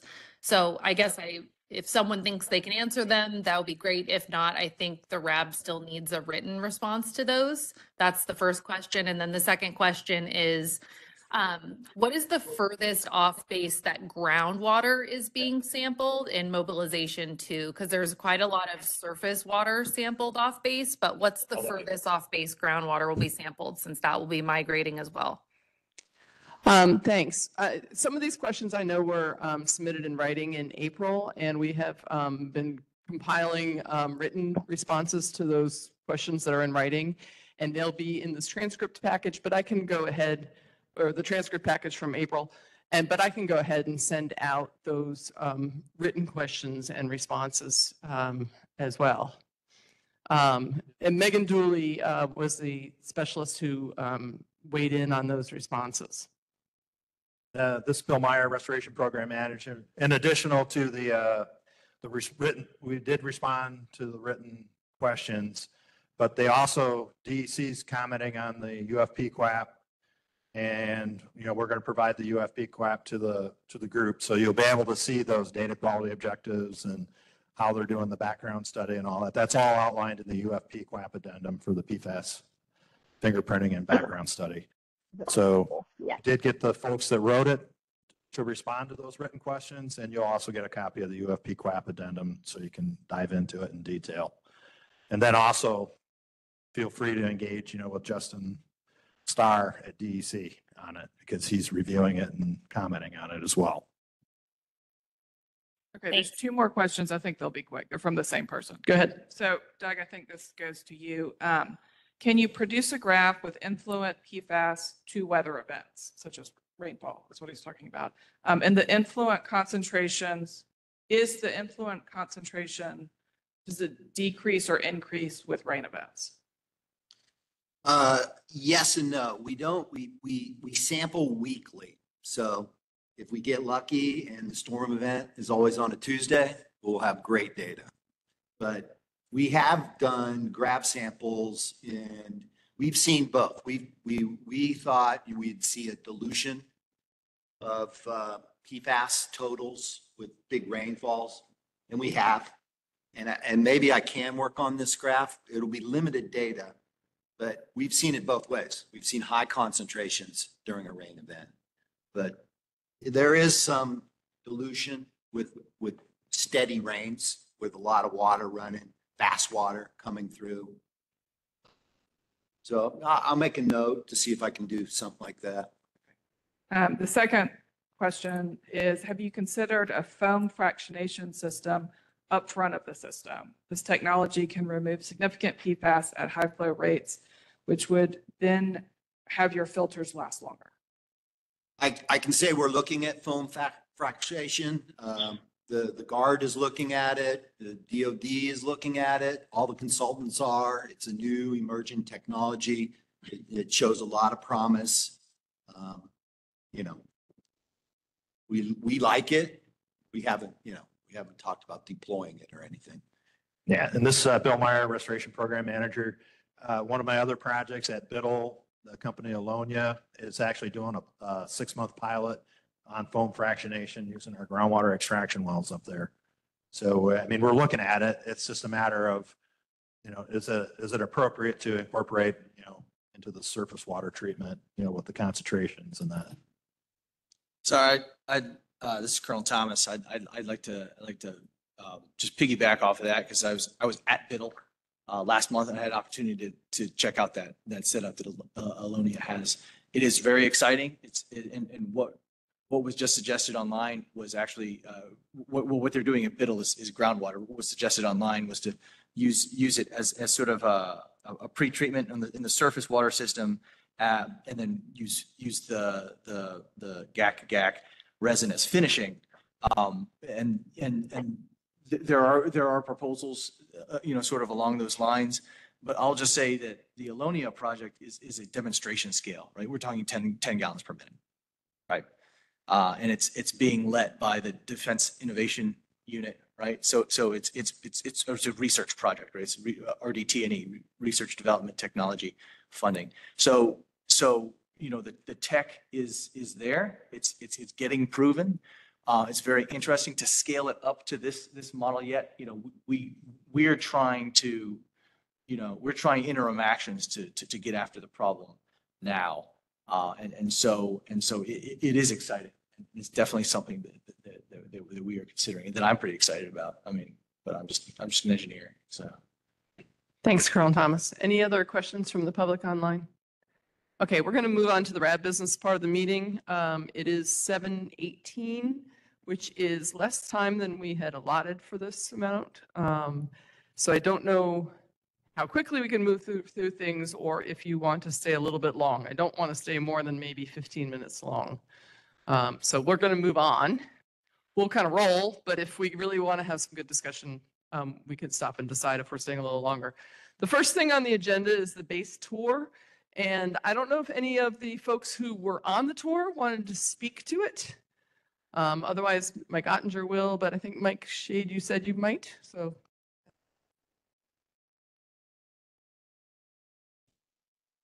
Hey, yeah, well, I know that I appreciated the tour. I think other folks that joined the tour very much appreciated it as well.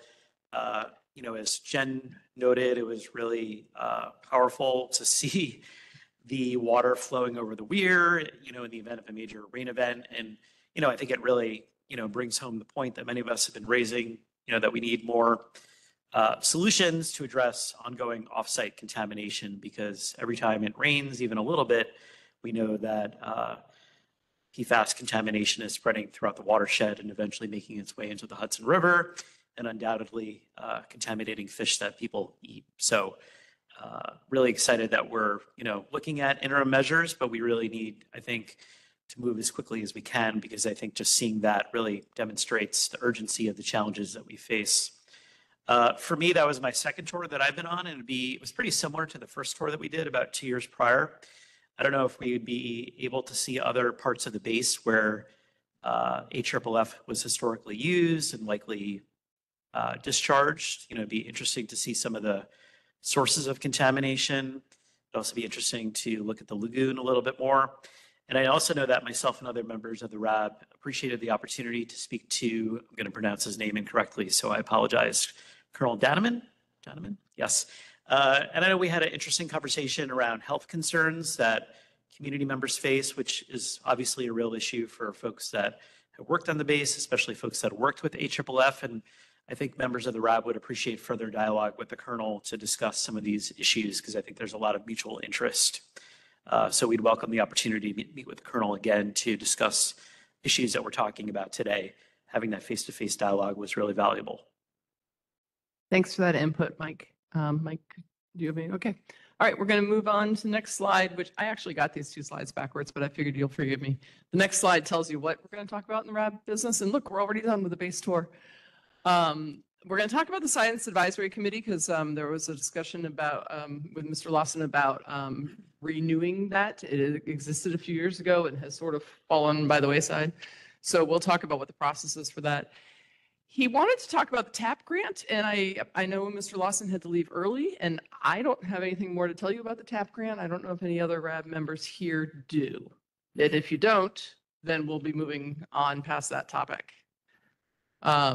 So if anybody knows what the status of that is, we'll talk about that in a minute.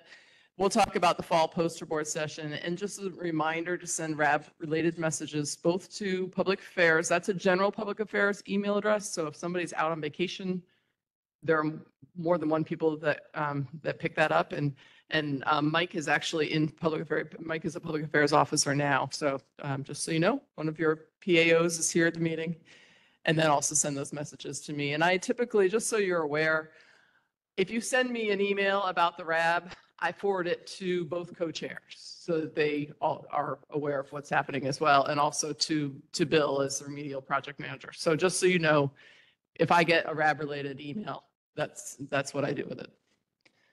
So next slide, please. So this is in the operating procedures. What you may be wondering what the Science Advisory Subcommittee is and how you might reinvigorate it. This is straight out of the operating procedures.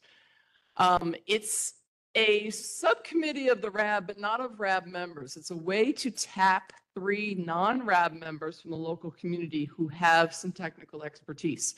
So it's basically kind of an official way to get some free public advice from your technical, liaisons in the community, folks who have the technical qualifications and scientific expertise to assist the RAB in understanding, obviously, what are very complex issues. Those non-RAB members should submit a resume to the community co-chair, and if the community co-chair and other RAB members believe that individual is qualified, they will forward that resume to the installation co-chair for concurrence. And then once approved, those non-RAB members who make up the science subcommittee can review science-related documents that are made available to the RAB, but that may not yet be available to the public. Now, there hasn't been a plethora of these types of documents. It's not that you've been missing out because there's been a lot of documents that haven't been available to you. The QAP is made available to you, and this is a type of situation where somebody on the Science Advisory Subcommittee could review a QAP and weigh in on your behalf to help you understand that as a technical document. So basically, the next step is for you all to reach out to people that you think would be good people to be on the Science Advisory Committee and have them submit resumes to Mr. Lawson. And then he and you will review those resumes and decide if there are 3 of them you would like to have serve as your Science Advisory Committee. And those resumes would then get forwarded to Lieutenant Colonel McGuire. And if you need a refresher on that, I pulled that all out of the operating procedures. Chuck Thomas, go ahead. Chuck Thomas, a quick question. Jen, maybe you can help with this too. I believe Shannon Roebuck had submitted her qualifications to Mr. Lawson to be included on the Science Committee. And she works for Riverkeeper or Scenic Hudson. Riverkeeper. Get my okay. So, I would like to motion that we add, because I don't want to wait another 3 months, that we add Shannon Roebuck to the science committee. Now, I don't know if he sent her qualifications along to you, but I know she's online right now. And could she send them along to whoever needs to see them at this point? So I haven't heard that before, and I wasn't aware of that. The process would be for you as RAB members, and it can be we've got, a fair number of RAB members here. It can be, nods of heads if you're all in agreement. But then it would be a matter of Mr. Lawson forwarding her resume to Lieutenant Colonel McGuire. And you can have 2 others as well, but you can start with 1. Be great. Anybody? Yes? Yeah, we don't worry about Robert's rules. If is there anybody I'm getting thumbs up from around the table. Yeah. Okay. So we'll reach out to Mr. Lawson to ask for her resume. Maybe if she's online, maybe you could forward that to Mr. Lawson and copy me. And my email address is there in the presentation. And then we can get that moving along. Thank you. She said, okay. She said, okay, great. All right. Thank you, Shannon. Appreciate that. No, Colonel McGuire, he has to concur. That's as per the operating procedures. The co-chairs work as co-chairs. They both make decisions. So, no. I just want to be clear. That, right. So the next step is for it to go to Colonel McGuire. And also, frankly, because Mr. Lawson's not here, presumably would also be nodding his head, but we should give him an opportunity to say that by email as well. So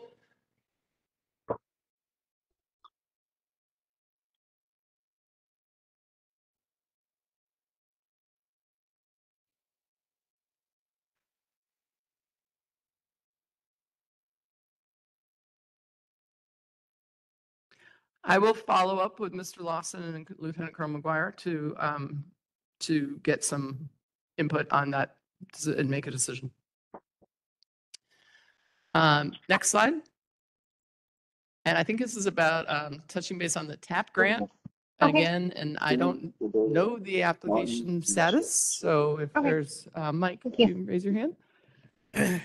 Yeah, we have the application filled out. We have all the materials. I thought it was actually communicated to you guys because we wanted to vote on moving forward with it because we've discussed it internally. We have a draft. We have some scientists at the University of Albany that have agreed to serve as experts. And, we were interested in moving forward to vote on that tonight, but perhaps there was some miscommunication because I was understood that I thought either Dan or Ed had forwarded that to you guys to get this on the agenda. Okay, this Bill Meyer, Restoration Program Manager. So the process is you got to work with Lieutenant Colonel Tom McGuire. He's the co-chair. Co-chair has to put that in a memorandum and sign it saying, I support this proposal for a TAP grant, blah, blah, blah, blah. So you may have internally put together what you want to do, but you got to talk it between the co-chairs. They need to come up with yes, we all agree. This is within what TAP grants can be used for. And then it goes out under Lieutenant Colonel McGuire's letterhead saying, I approve, the following activities. And then what we'll do is we get the fund, we do the contracting for it. So if you guys want to use, professors in that, we went through the base contracting. That's what we did at Barnes. Base contracting reached out. They provided a scope of work and a cost estimate. Here's the tasks that we want you to look at. We want these guys to review, INTICRA ECAs or action memorandums or UFP QAPs or whatever you all want them to look at and provide you that. It's like your third party, just like Noblesse is the Air Force's third party. It's your third party. So can I just make a motion right now that we approve the submission of a TAP? Well, as the RAB? What you need to do, because we haven't, I know from having worked with Barnes on theirs, and they did theirs by email. So I haven't seen your proposal. You need to have that. The question that was brought to you the email with Dan was, what was the process we were ready to go? So if we can, for the sake of time, just follow up with that. so that we Sure, can- sure, we can follow up with that. The bottom line is you need to, it can be done by email, email of what the proposal is, send out to the RAB members, you write back, say, yes, I approve this. Then those emails can be attached, but there has to be that proof that there's a majority of the RAB that approves that application. Thank you. Jen? Point of order. I just have a question about the process. Okay. I don't know. It just needs to be closer to my face. Okay, so to clarify what the process steps are, does the RAB have to vote to approve the TAP application before it is sent to Yes. Colonel McGuire? Yes. Okay, but we're not allowed to vote on that right now. Because nobody's presenting the proposal tonight. Okay. Well, that's kind of what we're trying to do. Yeah. We've had it all through the emails. We've all seen it. The proposal, we know the qualifications of the individual from Albany. We've already reviewed it internally. We had a call Okay. 2 weeks Yeah. ago. Victoria wants to weigh in on this. Sorry, can you hear me? Okay, I'm gonna talk, but feel stop me if you can't hear me. So my understanding was the same, that the community needs to vote on the TAP application, agree upon it, and the community members here, I believe, sorry, have all seen the TAP application, and we can perhaps verify that before we do a vote. Once we have that vote, then it's my understanding that the next process step would be sending it up to the colonel, the co-chair, so that we can get the official application moving forward, so that it could be eventually sent for approval higher up. So we were hoping to get that first step done, and I thought that was communicated. And I don't see any impediment to voting, at least from the community member side, as long as we verify that everyone voting has seen the package. Is that Okay, is there correct? one person here who could simply summarize what you're voting on before we vote right now? Can you summarize what your TAP grant, the purpose of your TAP grant is? Yeah, I think I'll pass it to Shannon, would have as qualifications for summarizing that. Yeah, I'm happy to do that. So I can just read, if it's helpful, from the actual application. So hang on just 1 second and let me pull it up.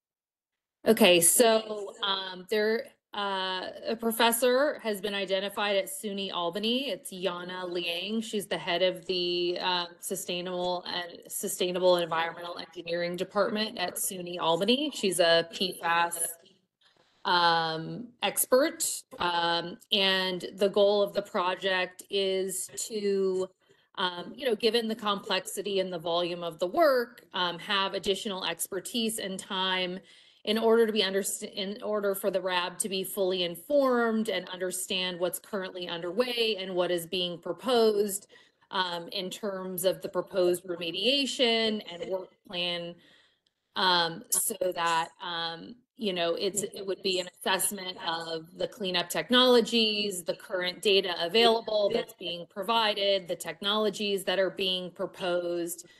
Essentially, it's a second set of eyes to look over the proposed remediation and to hopefully be able to provide some translation for the RAB, because a lot of this work is very technical.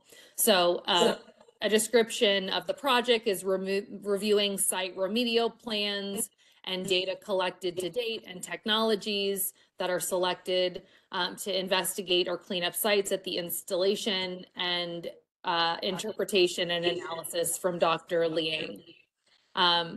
Also asking her to survey and interpret existing literature and data relevant to the cleanup plans and peer-reviewed publications, and summarizing that to both the RAB, and also she's able to present findings at RAB meetings as needed. Okay, thank you. Sorry. Okay, and Mike Shade was nice enough to pull his laptop over to me too, and I have a copy. I can see the application in front of me.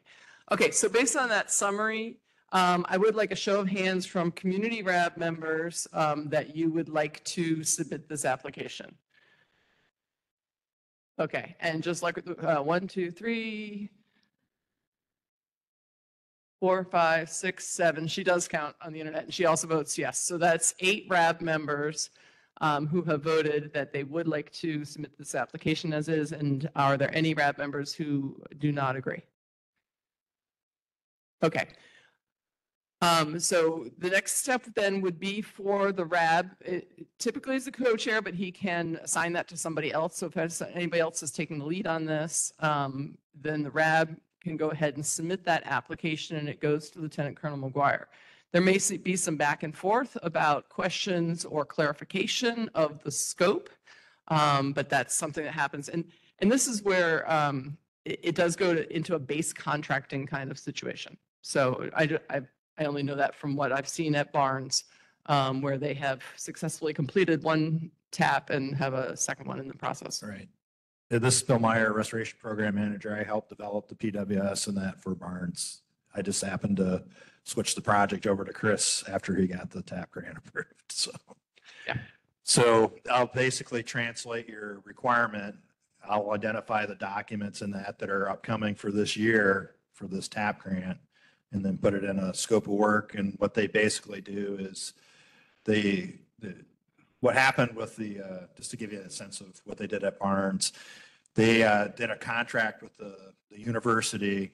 So the folks that were reviewing the documents were basically, they reviewed the documents and then they provided like a technical memorandum to the RAB saying, you know, we reviewed this and this is the following findings that we had. And then they even had in the scope Gave to a presentation at the RAB. do a presentation to the RAB of the findings of what it is. So we'll identify upcoming documents in that. So like NTICRA ICA that I talked about, the non-time critical removal action, engineering evaluation, cost analysis, that'll be a draft document that, you know, could be included as part of the TAP grant. Another UFP QAP addendum for the third phase, you know, once we're done with phase 2. Also a look at the phase 2 data, you know, all that, those things can all be incorporated into that, but it all will require, you know, these advisors to the RAB, you know, to do a technical memorandum on what they found and what their recommendations are. It has to be a product and a deliverable. It's not just, here, we're going to pay you to go look at something. And it's not an oral history of what they found. It's got to be, you know, written and a deliverable. But it's super easy. Okay, thanks, Bill. Go ahead, Mike. Yeah, I was just going to say that I have the application here. I could forward it to the full RAB just to hopefully move the process forward, especially since Ed had left. That would be Dan, great. Dan was supposed to send it on behalf of Ed a couple weeks ago, and maybe, I know he went on vacation, so maybe that slipped through the cracks. Yeah, that's okay. Okay, yep, great. I'll forward that to the group right now. Okay, thank you. So touching base at 7:39, we're 9 minutes over. The last two things really to talk about were the requests that we had from a member of the public to move the public questions part of the format to the beginning of the meeting. And then we also wanted to talk about fall poster board planning, not in a great amount of detail, but to touch base on some general things so we can start planning for that. So first thing on moving the public questions, first of all, I want you to know that it is in the operating procedures that questions are asked at the end of the meeting. So changing that will require a change to the operating procedures. I can tell you, I wasn't involved in preparing these operating procedures, but I work on a number of RABs. And they all have public comments at the end of the meeting. And the reason why is because it's meant to be questions on the presentations that happen during the meeting, the same way you all ask questions immediately following each presentation. The public question portion of the meeting is meant to be questions on what has been presented, as opposed to statements made at the beginning of a meeting, more like maybe a city council meeting or something like that. So that's the rationale. I know at least behind setting it up that way for the RABs where I've been involved in working on the operating procedures. The other thing that is in the current operating procedures is that there would be 20 minutes at the end, and I know we have cut back on that. I wasn't aware. I didn't, as I prepare the agendas, I didn't have in my mind that there's supposed to be 20 minutes. And we haven't always had people here that are asking those questions. So over time, I've gotten slack on maintaining that time.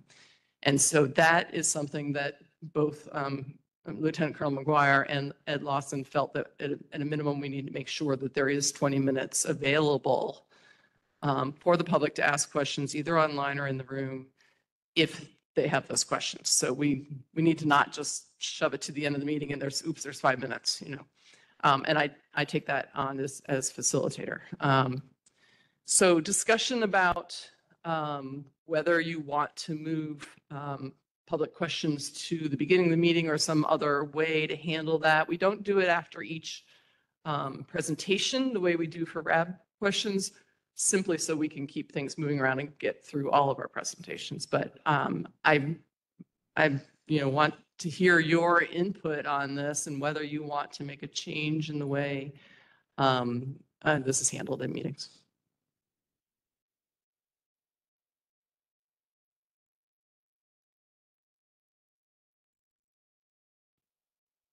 It's Jack Caldwell. Part of my thinking on this is that the people who come to these meetings may not be here for the purpose of listening to the reports.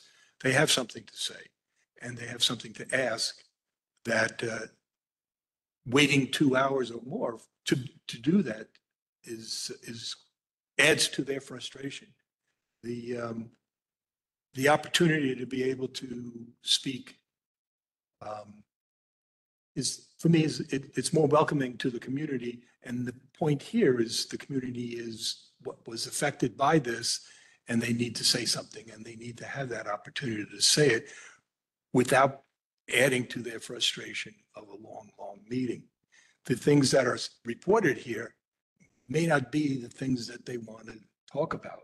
They're not here to listen to the meeting reports and then respond to those reports. They're here for a bigger purpose. What's going on in a larger sense. The thousands of people were affected by this, and they would like something to say about it, an opportunity to say about it. The last meeting back in April, when we had a little bit of a disruption there, that was a good example of somebody very frustrated by something that happened that no one expected. It was that flooding of the lake and all of that kind of stuff. That was not something that anybody was going to report on. Right. Let me ask you a question related to that, because the public does not necessarily know the mission of this board, which is only related to the environmental restoration program for the base. And we're restricted by the RAB rule legally. I mean, that's written into the law. So it can't be, I will have to shut them off if they come to speak their mind about issues that are, now, this particular issue is side related. It's related, it's not related. So I'm not saying that the particular issue that's come up is somewhat related.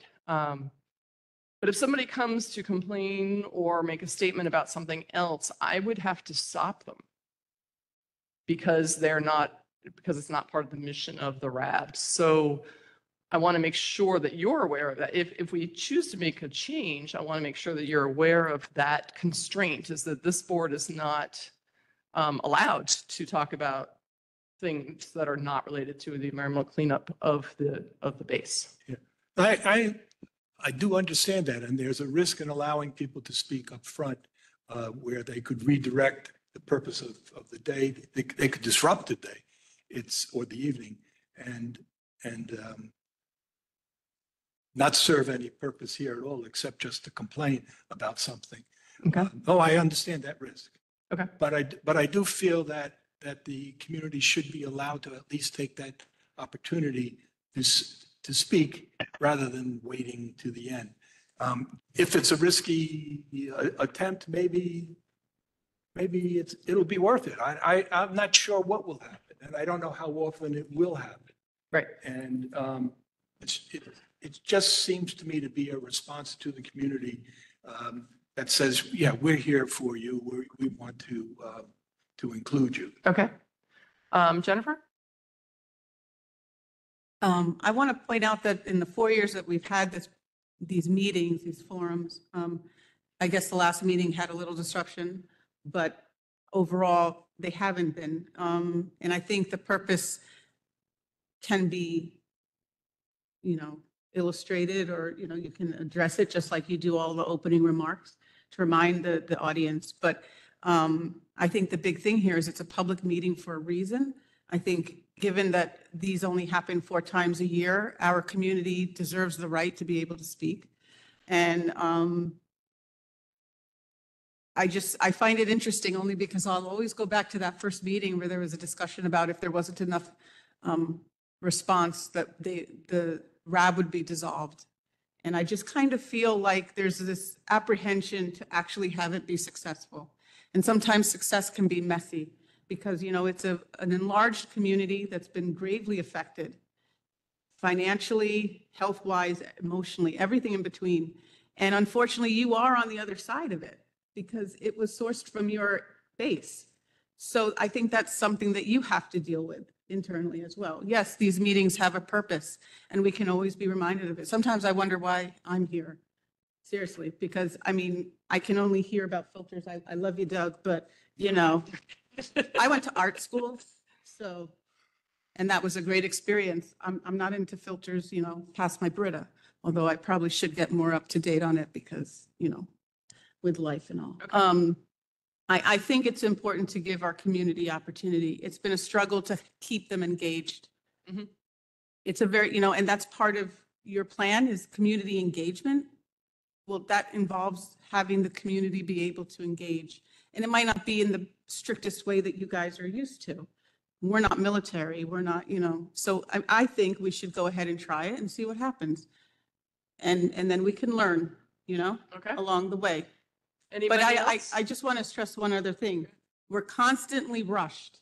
We're constantly rushed, and yet our questions maybe are a third of what is being then spoken to us. And sometimes, Bill, no offense, it took a heck of a long time for you to just tell us the timeline for, will we be notified for a 30-day comment period? And that could have been down to 45 seconds. So when these meetings go over, it's not necessarily on our part. Oh, I agree. And so I'm just want to state, because it's my turn right now.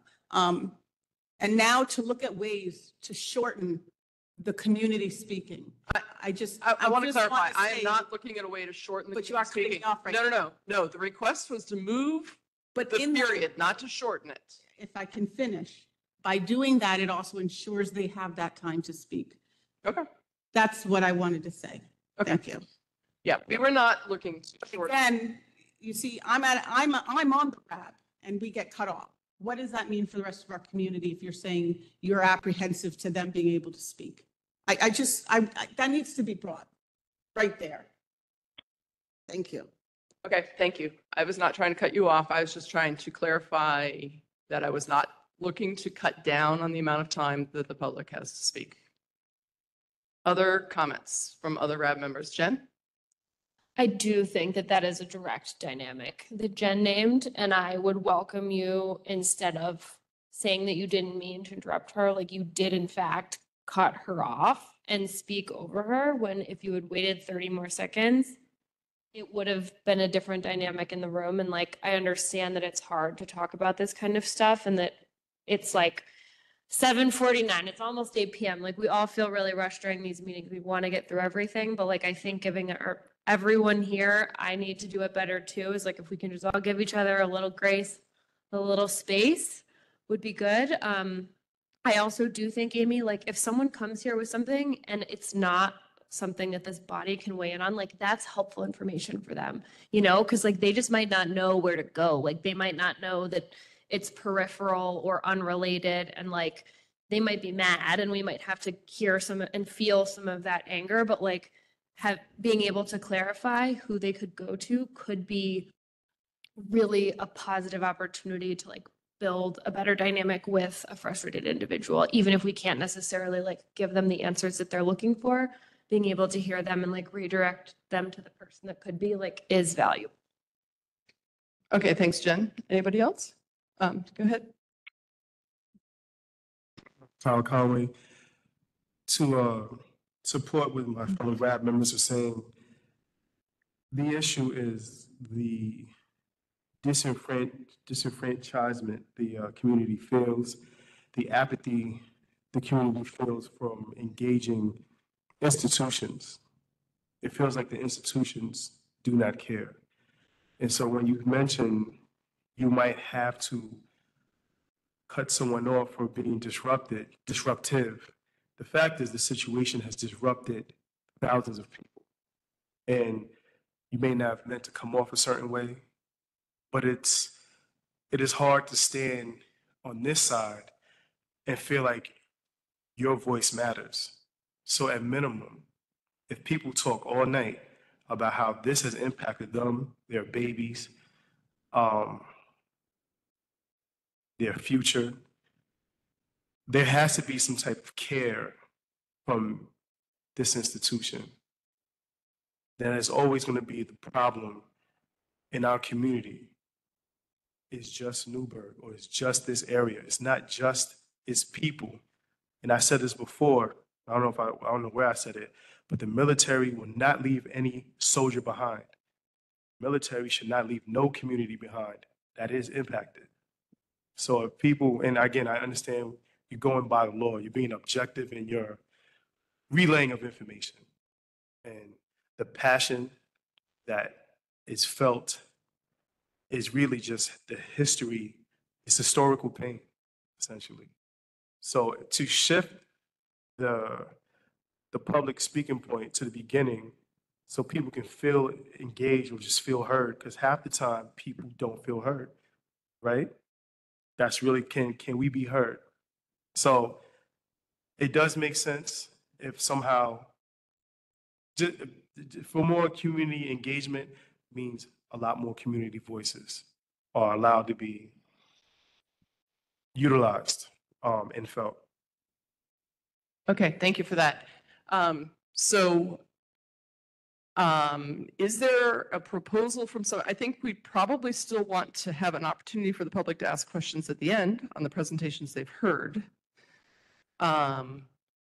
So should we try having a period at the beginning of the meeting for, hey, is there anyone here from the public who has, here's a copy of the agenda, you see what's on the agenda. Is there someone here from the public that has something they'd like to bring to our attention or a concern or some comment? And we have 5 or 10 minutes at the beginning of the meeting and another 10, 15 minutes at the end of the meeting. Does that, I'm seeing some nods. I'm open to other recommendations from you.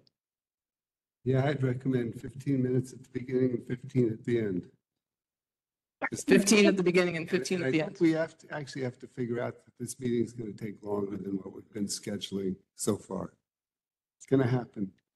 Because we got great presentations, we got great questions about them that need to be answered.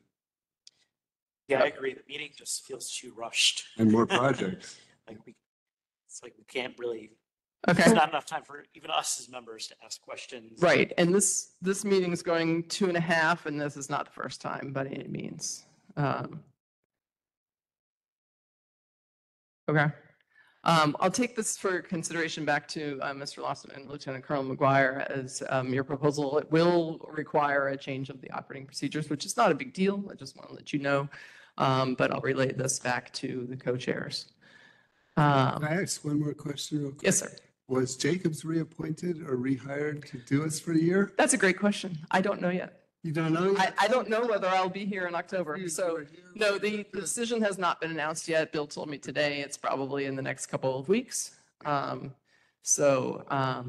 It's, they're still deliberating based on the cost proposals.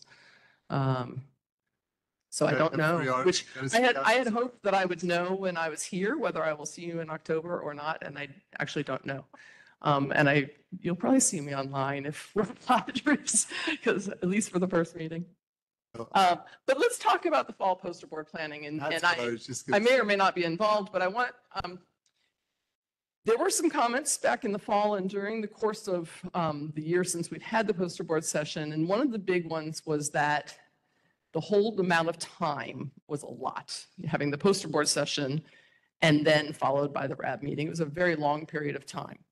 So the planning team has sort of bounced this around and come up with a couple ideas. And we wanted to throw them out to you and then also hear your ideas on that. And maybe one of them is we liked how we did it and we want to do it that way again.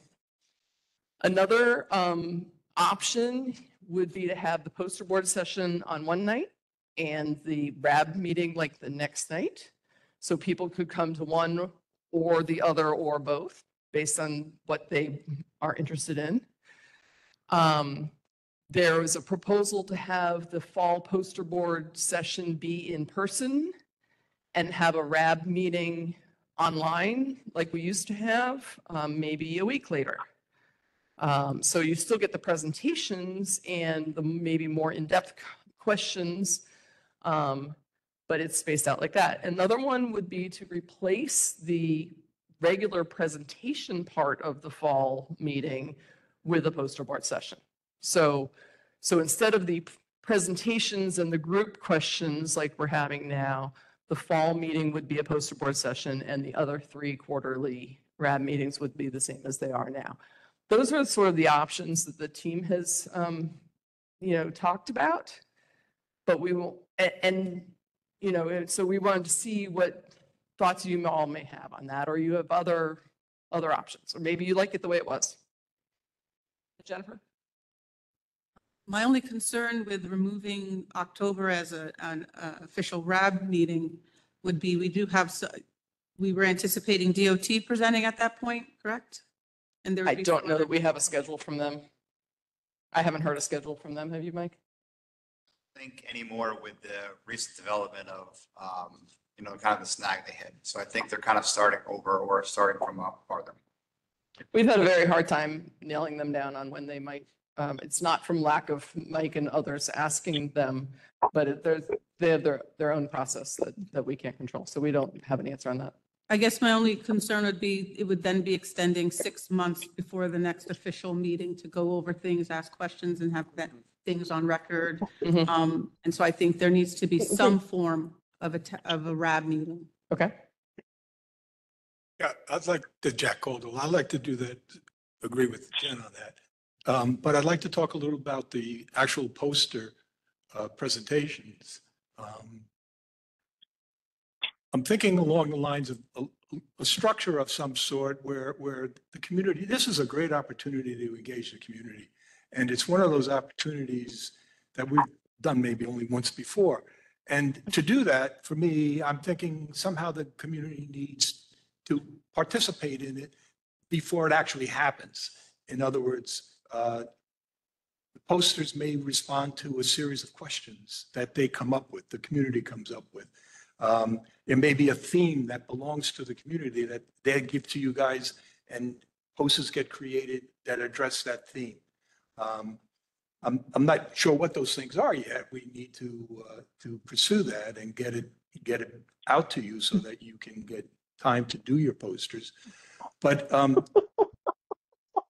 if the posters are done about where you are at the moment, there's this 4-year disconnect that would happen. They haven't been sitting in the audience like we have been sitting in the audience and following your presentations over the years. So I would rather see some other kind of postering that is more related to where they are and what they're feeling and what their questions may be. Anyway, that's there's another structure here that I'm thinking about. When somebody walks through that door, posters are all over the place. In my mind, where would I begin? I don't know where to go first. The one that's way out there or the one nearest to me and so on. I'm thinking that there should be some sort of an order set up where there's a first one and a second one and it comes to a conclusion of some sort. Where there's it makes sense, a logical progression of postering. I agree. Something. That is, okay, thank you. I appreciate that. That is something, the progression is something we tried to do in the fall and may or may not have hit the target on that. And we tried to have somebody at the sign-in table introducing people to the flow, but again, we may not have fully hit the target on that. And I know that we didn't fully hit the target on, because I got feedback from you all then at the meeting and later that while there was an attempt to make the posters more of a higher level, bigger picture, I suspect that they were probably still too technical in this, and that's, there's more room to go there. Not saying that people don't want some of the technical information, but we need to meet people. I think what you're saying is meet people where they are now and answer the questions that they have now. Other comments? Yeah, hey. My comment is I agree with what Jen was saying about there being value for having a normal RAB meeting. It also seems like having a poster session and a RAB meeting in one night is a lot because even just holding a normal RAB meeting is long. So I would vote, my suggestion would be to have 2 meetings, normal RAB meeting and a poster session, and either they're back to back, a day apart, or maybe, as you noted, one is online, one is in person. I don't have a strong feeling either way. I mean, I would personally prefer for them not to be back to back and spaced at least 2 weeks apart for my own personal interests. But, I understand if folks are traveling from out of town, that may not be possible, which means maybe doing it online maybe is worth considering. Because I just think for a lot of people, 2 nights back to back can be challenging. Okay. Other comments? Jen? I agree. I really appreciate that thought is being put into that of like, how can we not overwhelm people? I think that's like, I appreciate that a lot. I don't think that we should eliminate the regular meeting. I agree that ideally not doing it back-to-back nights would be great. And then the other, I just had a question relating to what Jack said. Is there a best way that ideas on the poster session can be submitted to the planning team? Is that just through like Dan and Ed sending it to you, Amy, or is there some other way? Because I think we could expand a little bit upon what Jack said as a RAB, but we shouldn't do that now. If we can just email it to you and not stay incredibly late. My personal response is I would encourage, so your role as RAB members is to, as you all know, and I know you already do, is to act as community liaisons with all the people that you know in the community. And my recommendation would be to talk up the poster board session more with people and ask them. And, everybody you talk to, ask them what questions do they have? What do they want to know? And start a running list that you email to the co-chairs and to us by a certain date. Is there a certain date that you would have in mind for that? Well, there's the subcommittee as well that you haven't brought up, which is. Right. Well, the other thing, that's right. And last year we formed a subcommittee. I think there were 3 or 4 people on it who reviewed the posters. The planning part of it probably didn't start as, I know the advertisement and the planning part of it probably didn't start quite as soon as people might have liked. This one is going to be a little tricky because there is that contract change in the middle of it. Our Jacobs contract ends in September, and we are not scoped to support a fall poster board meeting. That doesn't mean I'm not going to discuss it in our internal meetings, but there's a limit on how much I'm allowed to work on it between now and September. And then if it's me, great. If it's Jacobs, but it could be a new contractor coming on board. So I don't know what that will do to it. So if there is a transition, Amy's not just going to disappear and go, oh, I'm done. She'll be transitioning for if they don't get the contract, they'll be working with the incoming contractor. They're going to do a left seat, right seat. Here's what we're doing. Here's our processes. Here's the RAB. Here's what's coming up. I mean, they're not just going to go, peace out, I'm dropping. They're gonna do a transition, and so we're gonna find out here, in a couple weeks, hopefully. That's right. And that's as some of you were on the RAB from the very beginning and when Heather Pfeiffer was the facilitator. And it's the same thing that happened at that point in time. And Heather was phenomenal in helping me get up to speed before we took over. And she's probably online. So thanks, Heather. Jen? So just to close the loop on that, we'll just put like we have a lot of those ideas compiled. We'll just have Dan and Ed to send them to you soon, and then you'll confirm receipt, and then we'll see where the chips fall in the next couple of weeks. And then if something happens, I mean, it sounds like there will be transition time, so sending it to you is appropriate, and you can help the new person understand. Yeah, I would say pick a date in mid-August, like the 15th or something like that. That's a couple weeks from now. To start to pull together these, keep in mind that these are the big picture questions that people who have not been coming here all the time want to know. So that we can maybe do a better job tailoring the posters to them. And I'm hearing that we do want to go ahead with a regular RAB meeting in person or online, probably not, well, it sounds like definitely not the same night and probably not back to back. So we'll take that back to the team and discuss it So more. when's the next planning meeting? Because the co-chairs get together and they talk about what the agenda is going to be and all that. They just did one for this. It's normally a couple months before we do it. So we got enough advanced planning time. So you guys will still be on contract before. That's true. That's true. And we haven't set the date for the co-chair agenda planning meeting yet, but that would also be in August. And Jennifer, you brought up that that third bullet, the subcommittee. So as I was saying, we did have a subcommittee of people who reviewed the posters, but perhaps the subcommittee that the RAB forms could be more involved in helping. Well, it's up to you what you want the subcommittee to do, but be more involved in helping us tailor what the posters will be, not just reviewing them, but here's what the topics ought to be. Maybe more, how we're going to get the word out about the poster board session, all of those kinds of things. So that would be something where the RAB should choose 3 or 4 people to serve on that subcommittee.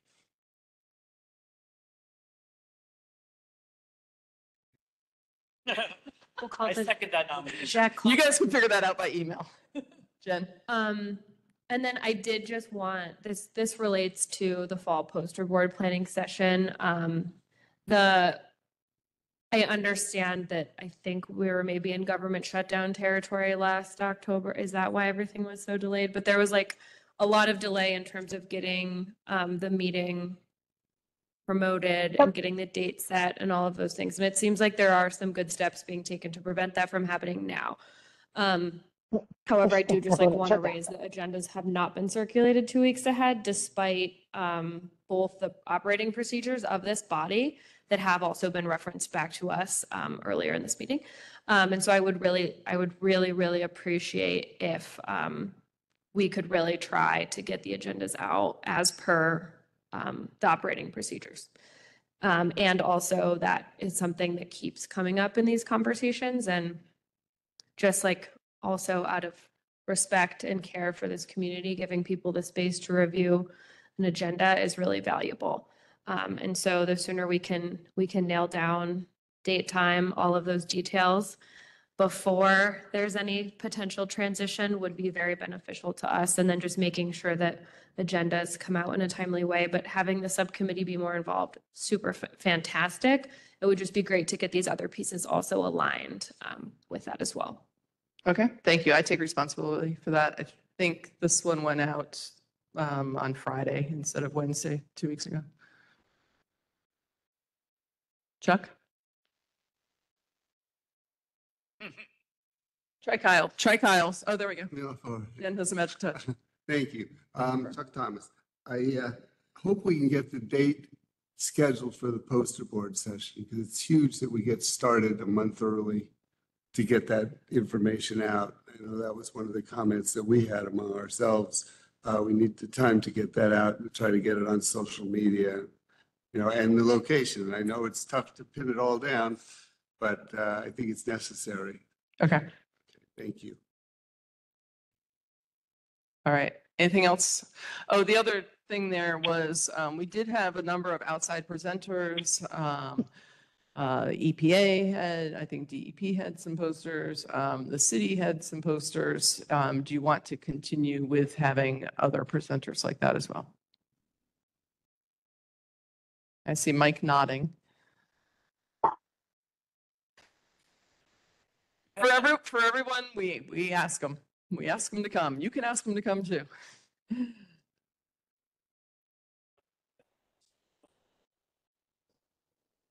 That was the University of Albany to talk about the health study they're doing. Okay. Okay.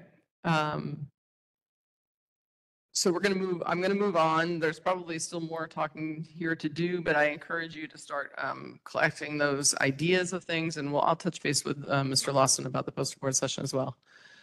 These are the dates for the upcoming RAB meetings, so make sure those are all on your calendar. I don't see any reason that those dates would be changing with whoever is running the RAB. So with the possible exception of the fall meeting, that might be the poster board date and the RAB meeting may be split, so that's still to be determined, I guess. But those are the scheduled dates. Next slide. I think that's about it. Keep going. And so that should say October instead of July right there on the top line. Are there any, basically for proposed topics moving forward, and I think I probably need to update this slide a little bit, but the process is for you all to submit proposed topics to Ed Lawson, who will bring them to the RAB agenda planning meeting with Lieutenant Colonel McGuire. Follow-on questions, and I want to clarify that follow-on questions can be from anybody from the public or RAB members. I think that might have come through in that email that this person may have thought they were only for RAB members. Follow-on questions can be submitted till August 2nd and to Dan, and there's his email address, and you all know that.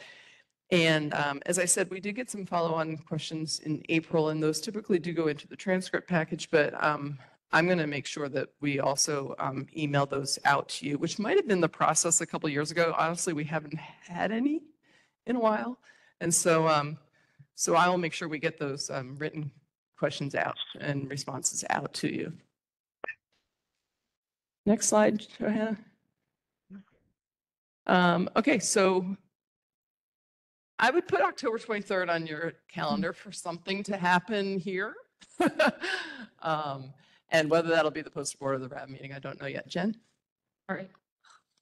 I'm sorry. I have two final things. I really wanted to ask, and I was trying to be respectful of the agenda and let us actually go to the part where we ask questions about things that are not, that is like the discussion. Are we going to do that? Or is Go ahead. Okay. I sort of skipped it. And I wanted to know about the process for updating the community involvement plan. And then I was also wondering, is there a plan to get updates to the administrative record back on track?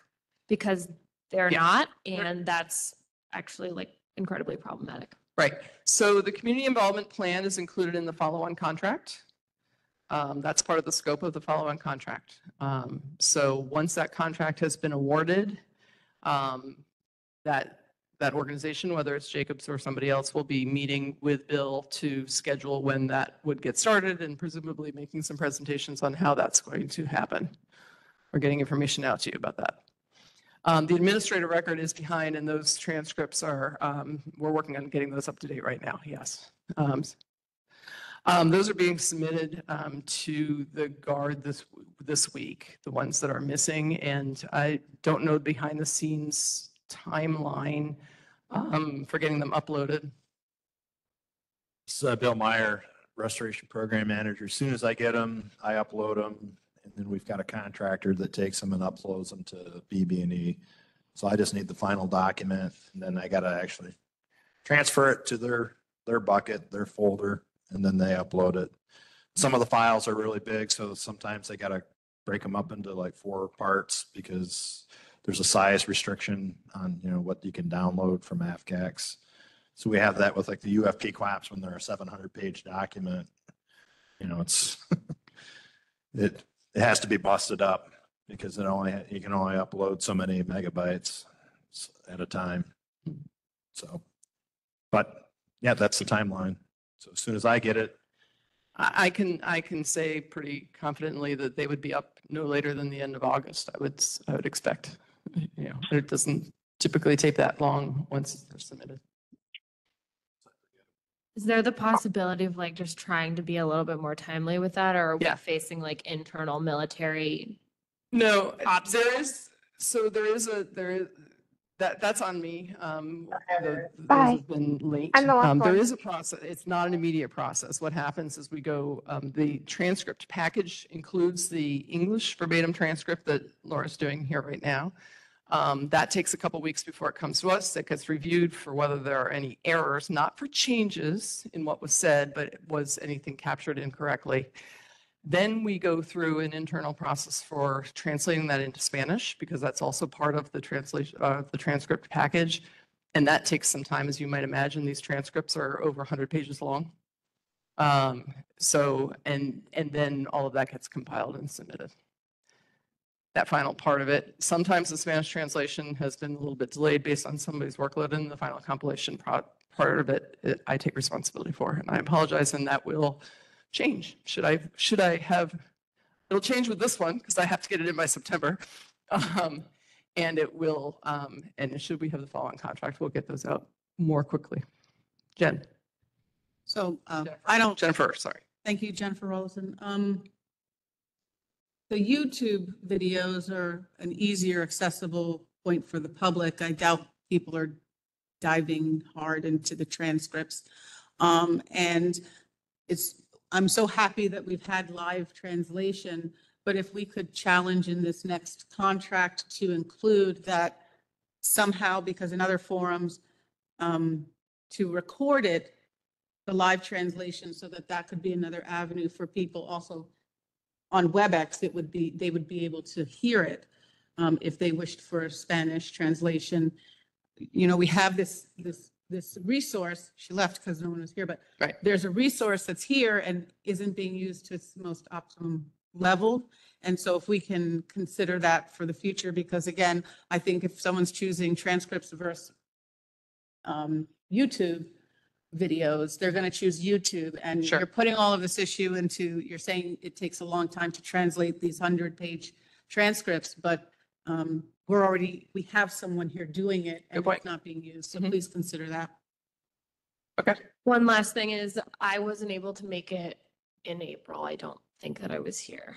Sorry. The meeting before that, we had like a discussion around making some potential changes to the 105th Air Wings environmental page and adding the meetings, like when they are, where they are, basically like that stuff for future meetings, and then putting the agendas up there and linking to the YouTube and doing some of those things. And I was just wondering, like, if we could get a status update on what was deemed possible at the next meeting would be really great.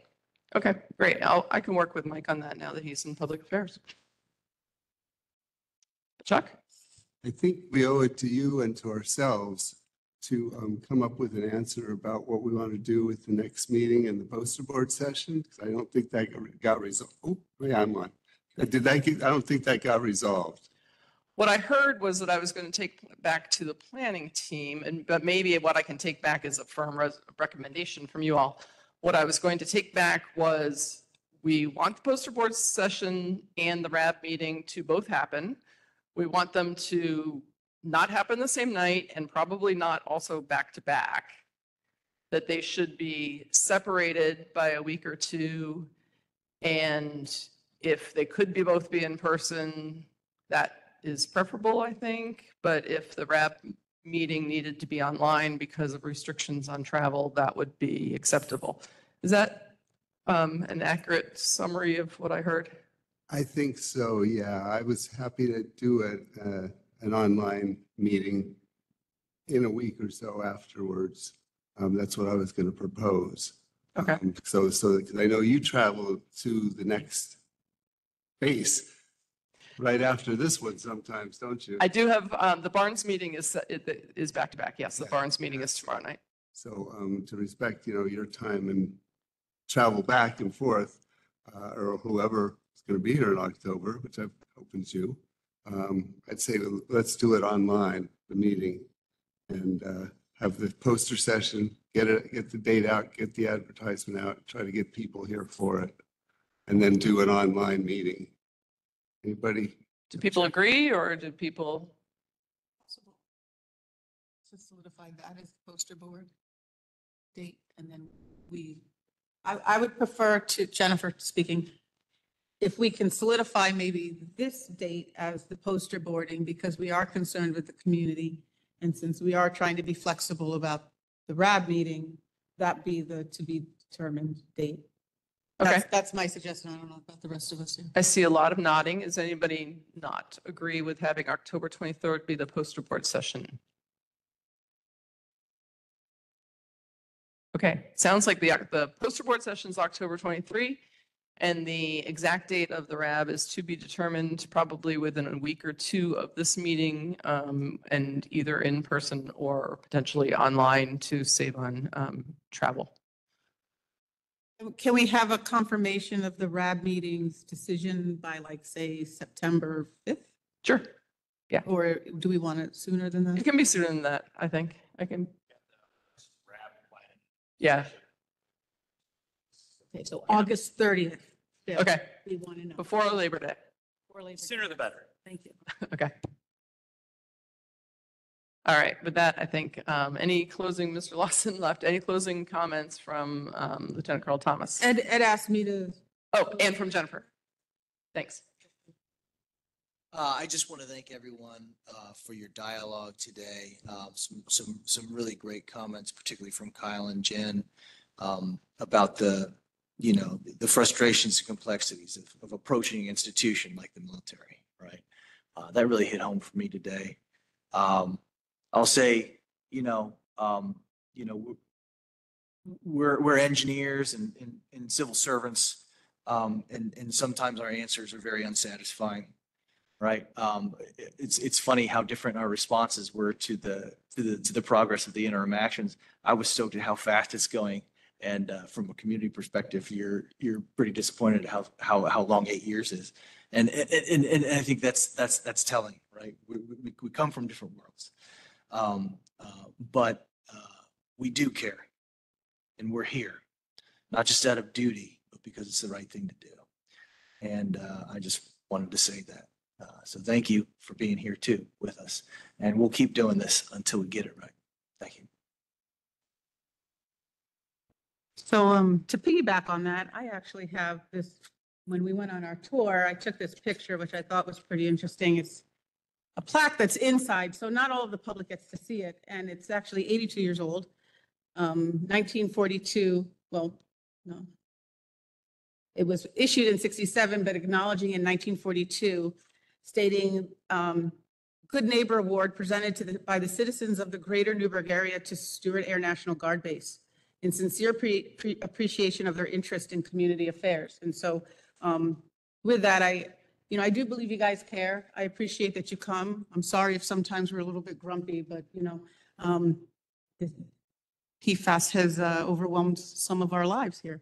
And, we do look forward to looking at steps moving forward, being as proactive and, revolutionary in terms of, I know you guys look at it as a science project because, we are the lucky bases to be actually having these interim measures and looking for solutions. But so I know it's a long process. They refer to it as a marathon a lot, but I'm not a runner. And but I do appreciate everyone's presence here and hearing us, and hopefully, we can move forward and get the job done to the best abilities that we can. Thank you. Thank you, Jennifer. Next slide, I think it's just websites. And so with that, I'll go ahead and adjourn the meeting. I appreciate you all staying so late. And I think I will be bringing up with the planning team too, whether these meetings need to be longer so that we can engage in these discussions. And If I'm going to interrupt anybody, I'm going to work on interrupting Bill more if I have more of an opportunity to be here in October. Just to, I'm kidding, but to help make sure that his responses are, but to help make sure that responses are more succinct. So I appreciate your all being here. Thank you very much. Please leave your table tents and your name tags. Those will be here in October. And thanks and good night.